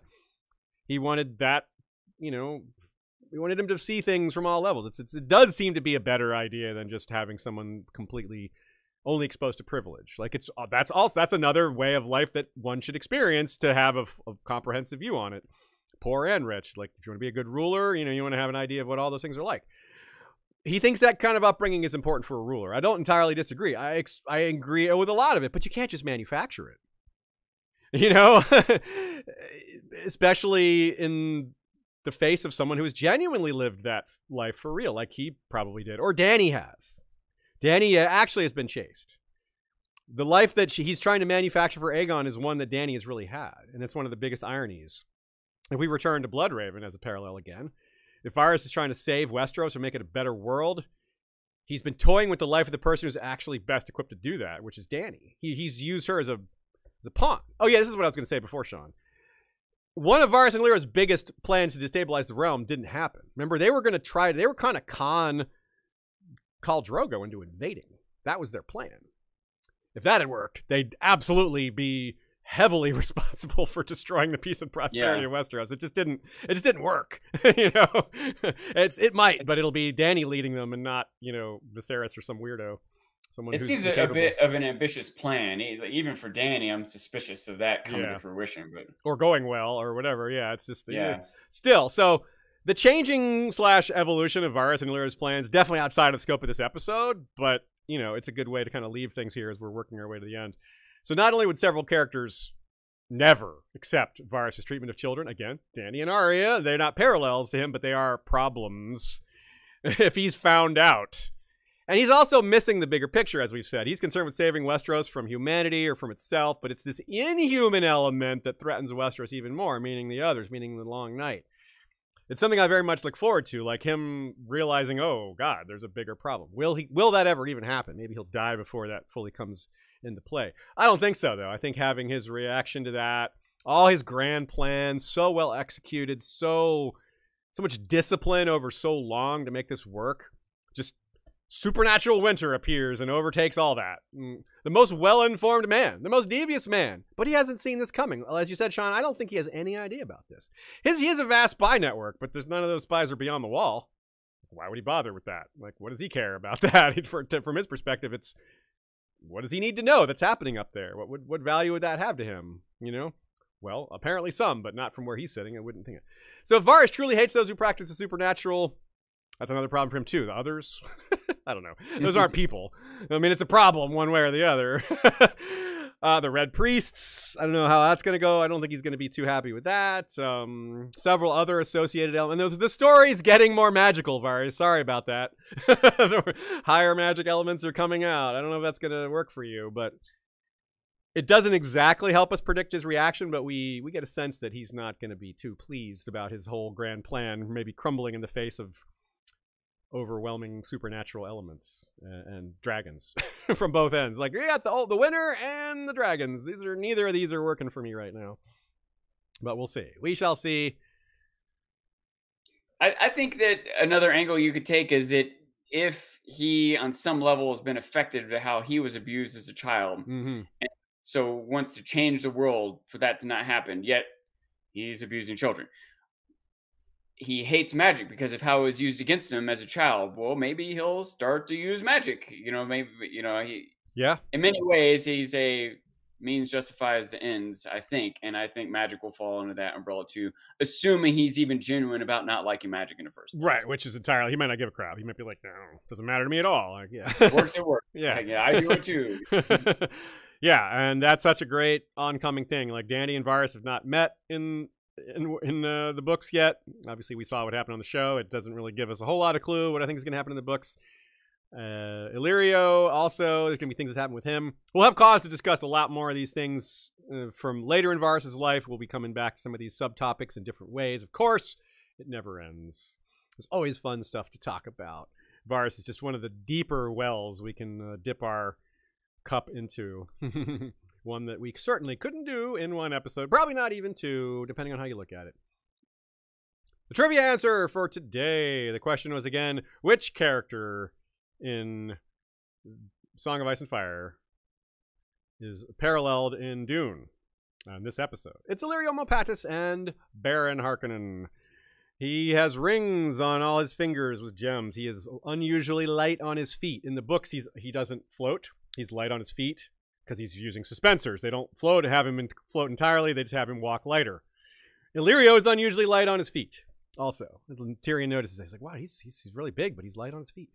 And of course, there's a ton of parallels between what Illyrio and Varys do and Baron Harkonnen's plan for his children and inflicting them as rulers and people going out into the desert. And this is why you should check out our Dune episode with Alt-Shift-X. This stuff is all in there. And I think you'd enjoy it if you are at all a Dune fan. Even if you've only seen the movies, I think you'd still like it. You'd be surprised at how many parallels there are between the two stories. Yes, indeed.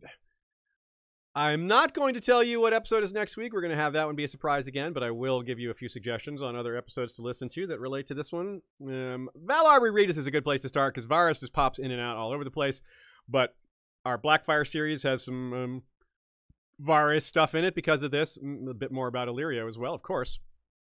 The education episode is very relevant because it's the same format as this one. The young Ned, very different person from Varys, but of course an important character whose upbringing was huge in forming the person he became, just like it is for Varys, even if those particular formative elements were very different.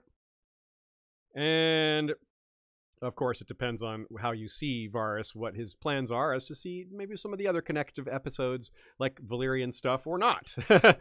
But I think that'll get you started.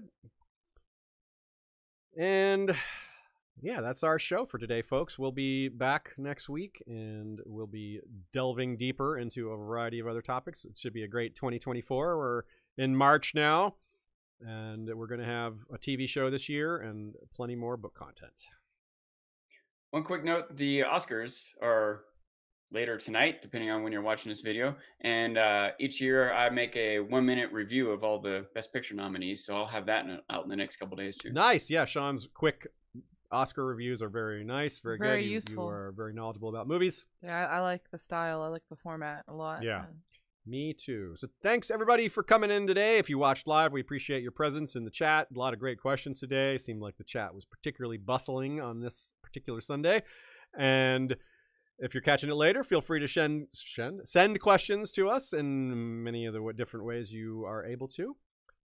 Thanks to Nina for helping me talk through a lot of aspects of Varys' life here. It's really good to have someone that can float these ideas off, someone who knows the series extremely well. Someone knows the details extremely well and has a lot of insight. That was very helpful here because this is such a tough topic. It's very fun, but very difficult. A lot harder than some of the world building topics, but also more rewarding in some ways. We also just got a super chat from April May. Oh, thanks, April who May. said, thank you all. Great fun. Thanks, April. I loved all your commentary this episode. It was nice. Yeah, that catch about the eyes was cool. Yeah, I definitely missed that on my own. So yeah, good job. absolutely. Happy to have you with us. Yeah. And thanks as well to Joey, Jesse, and Bran for the various assistance with music and video.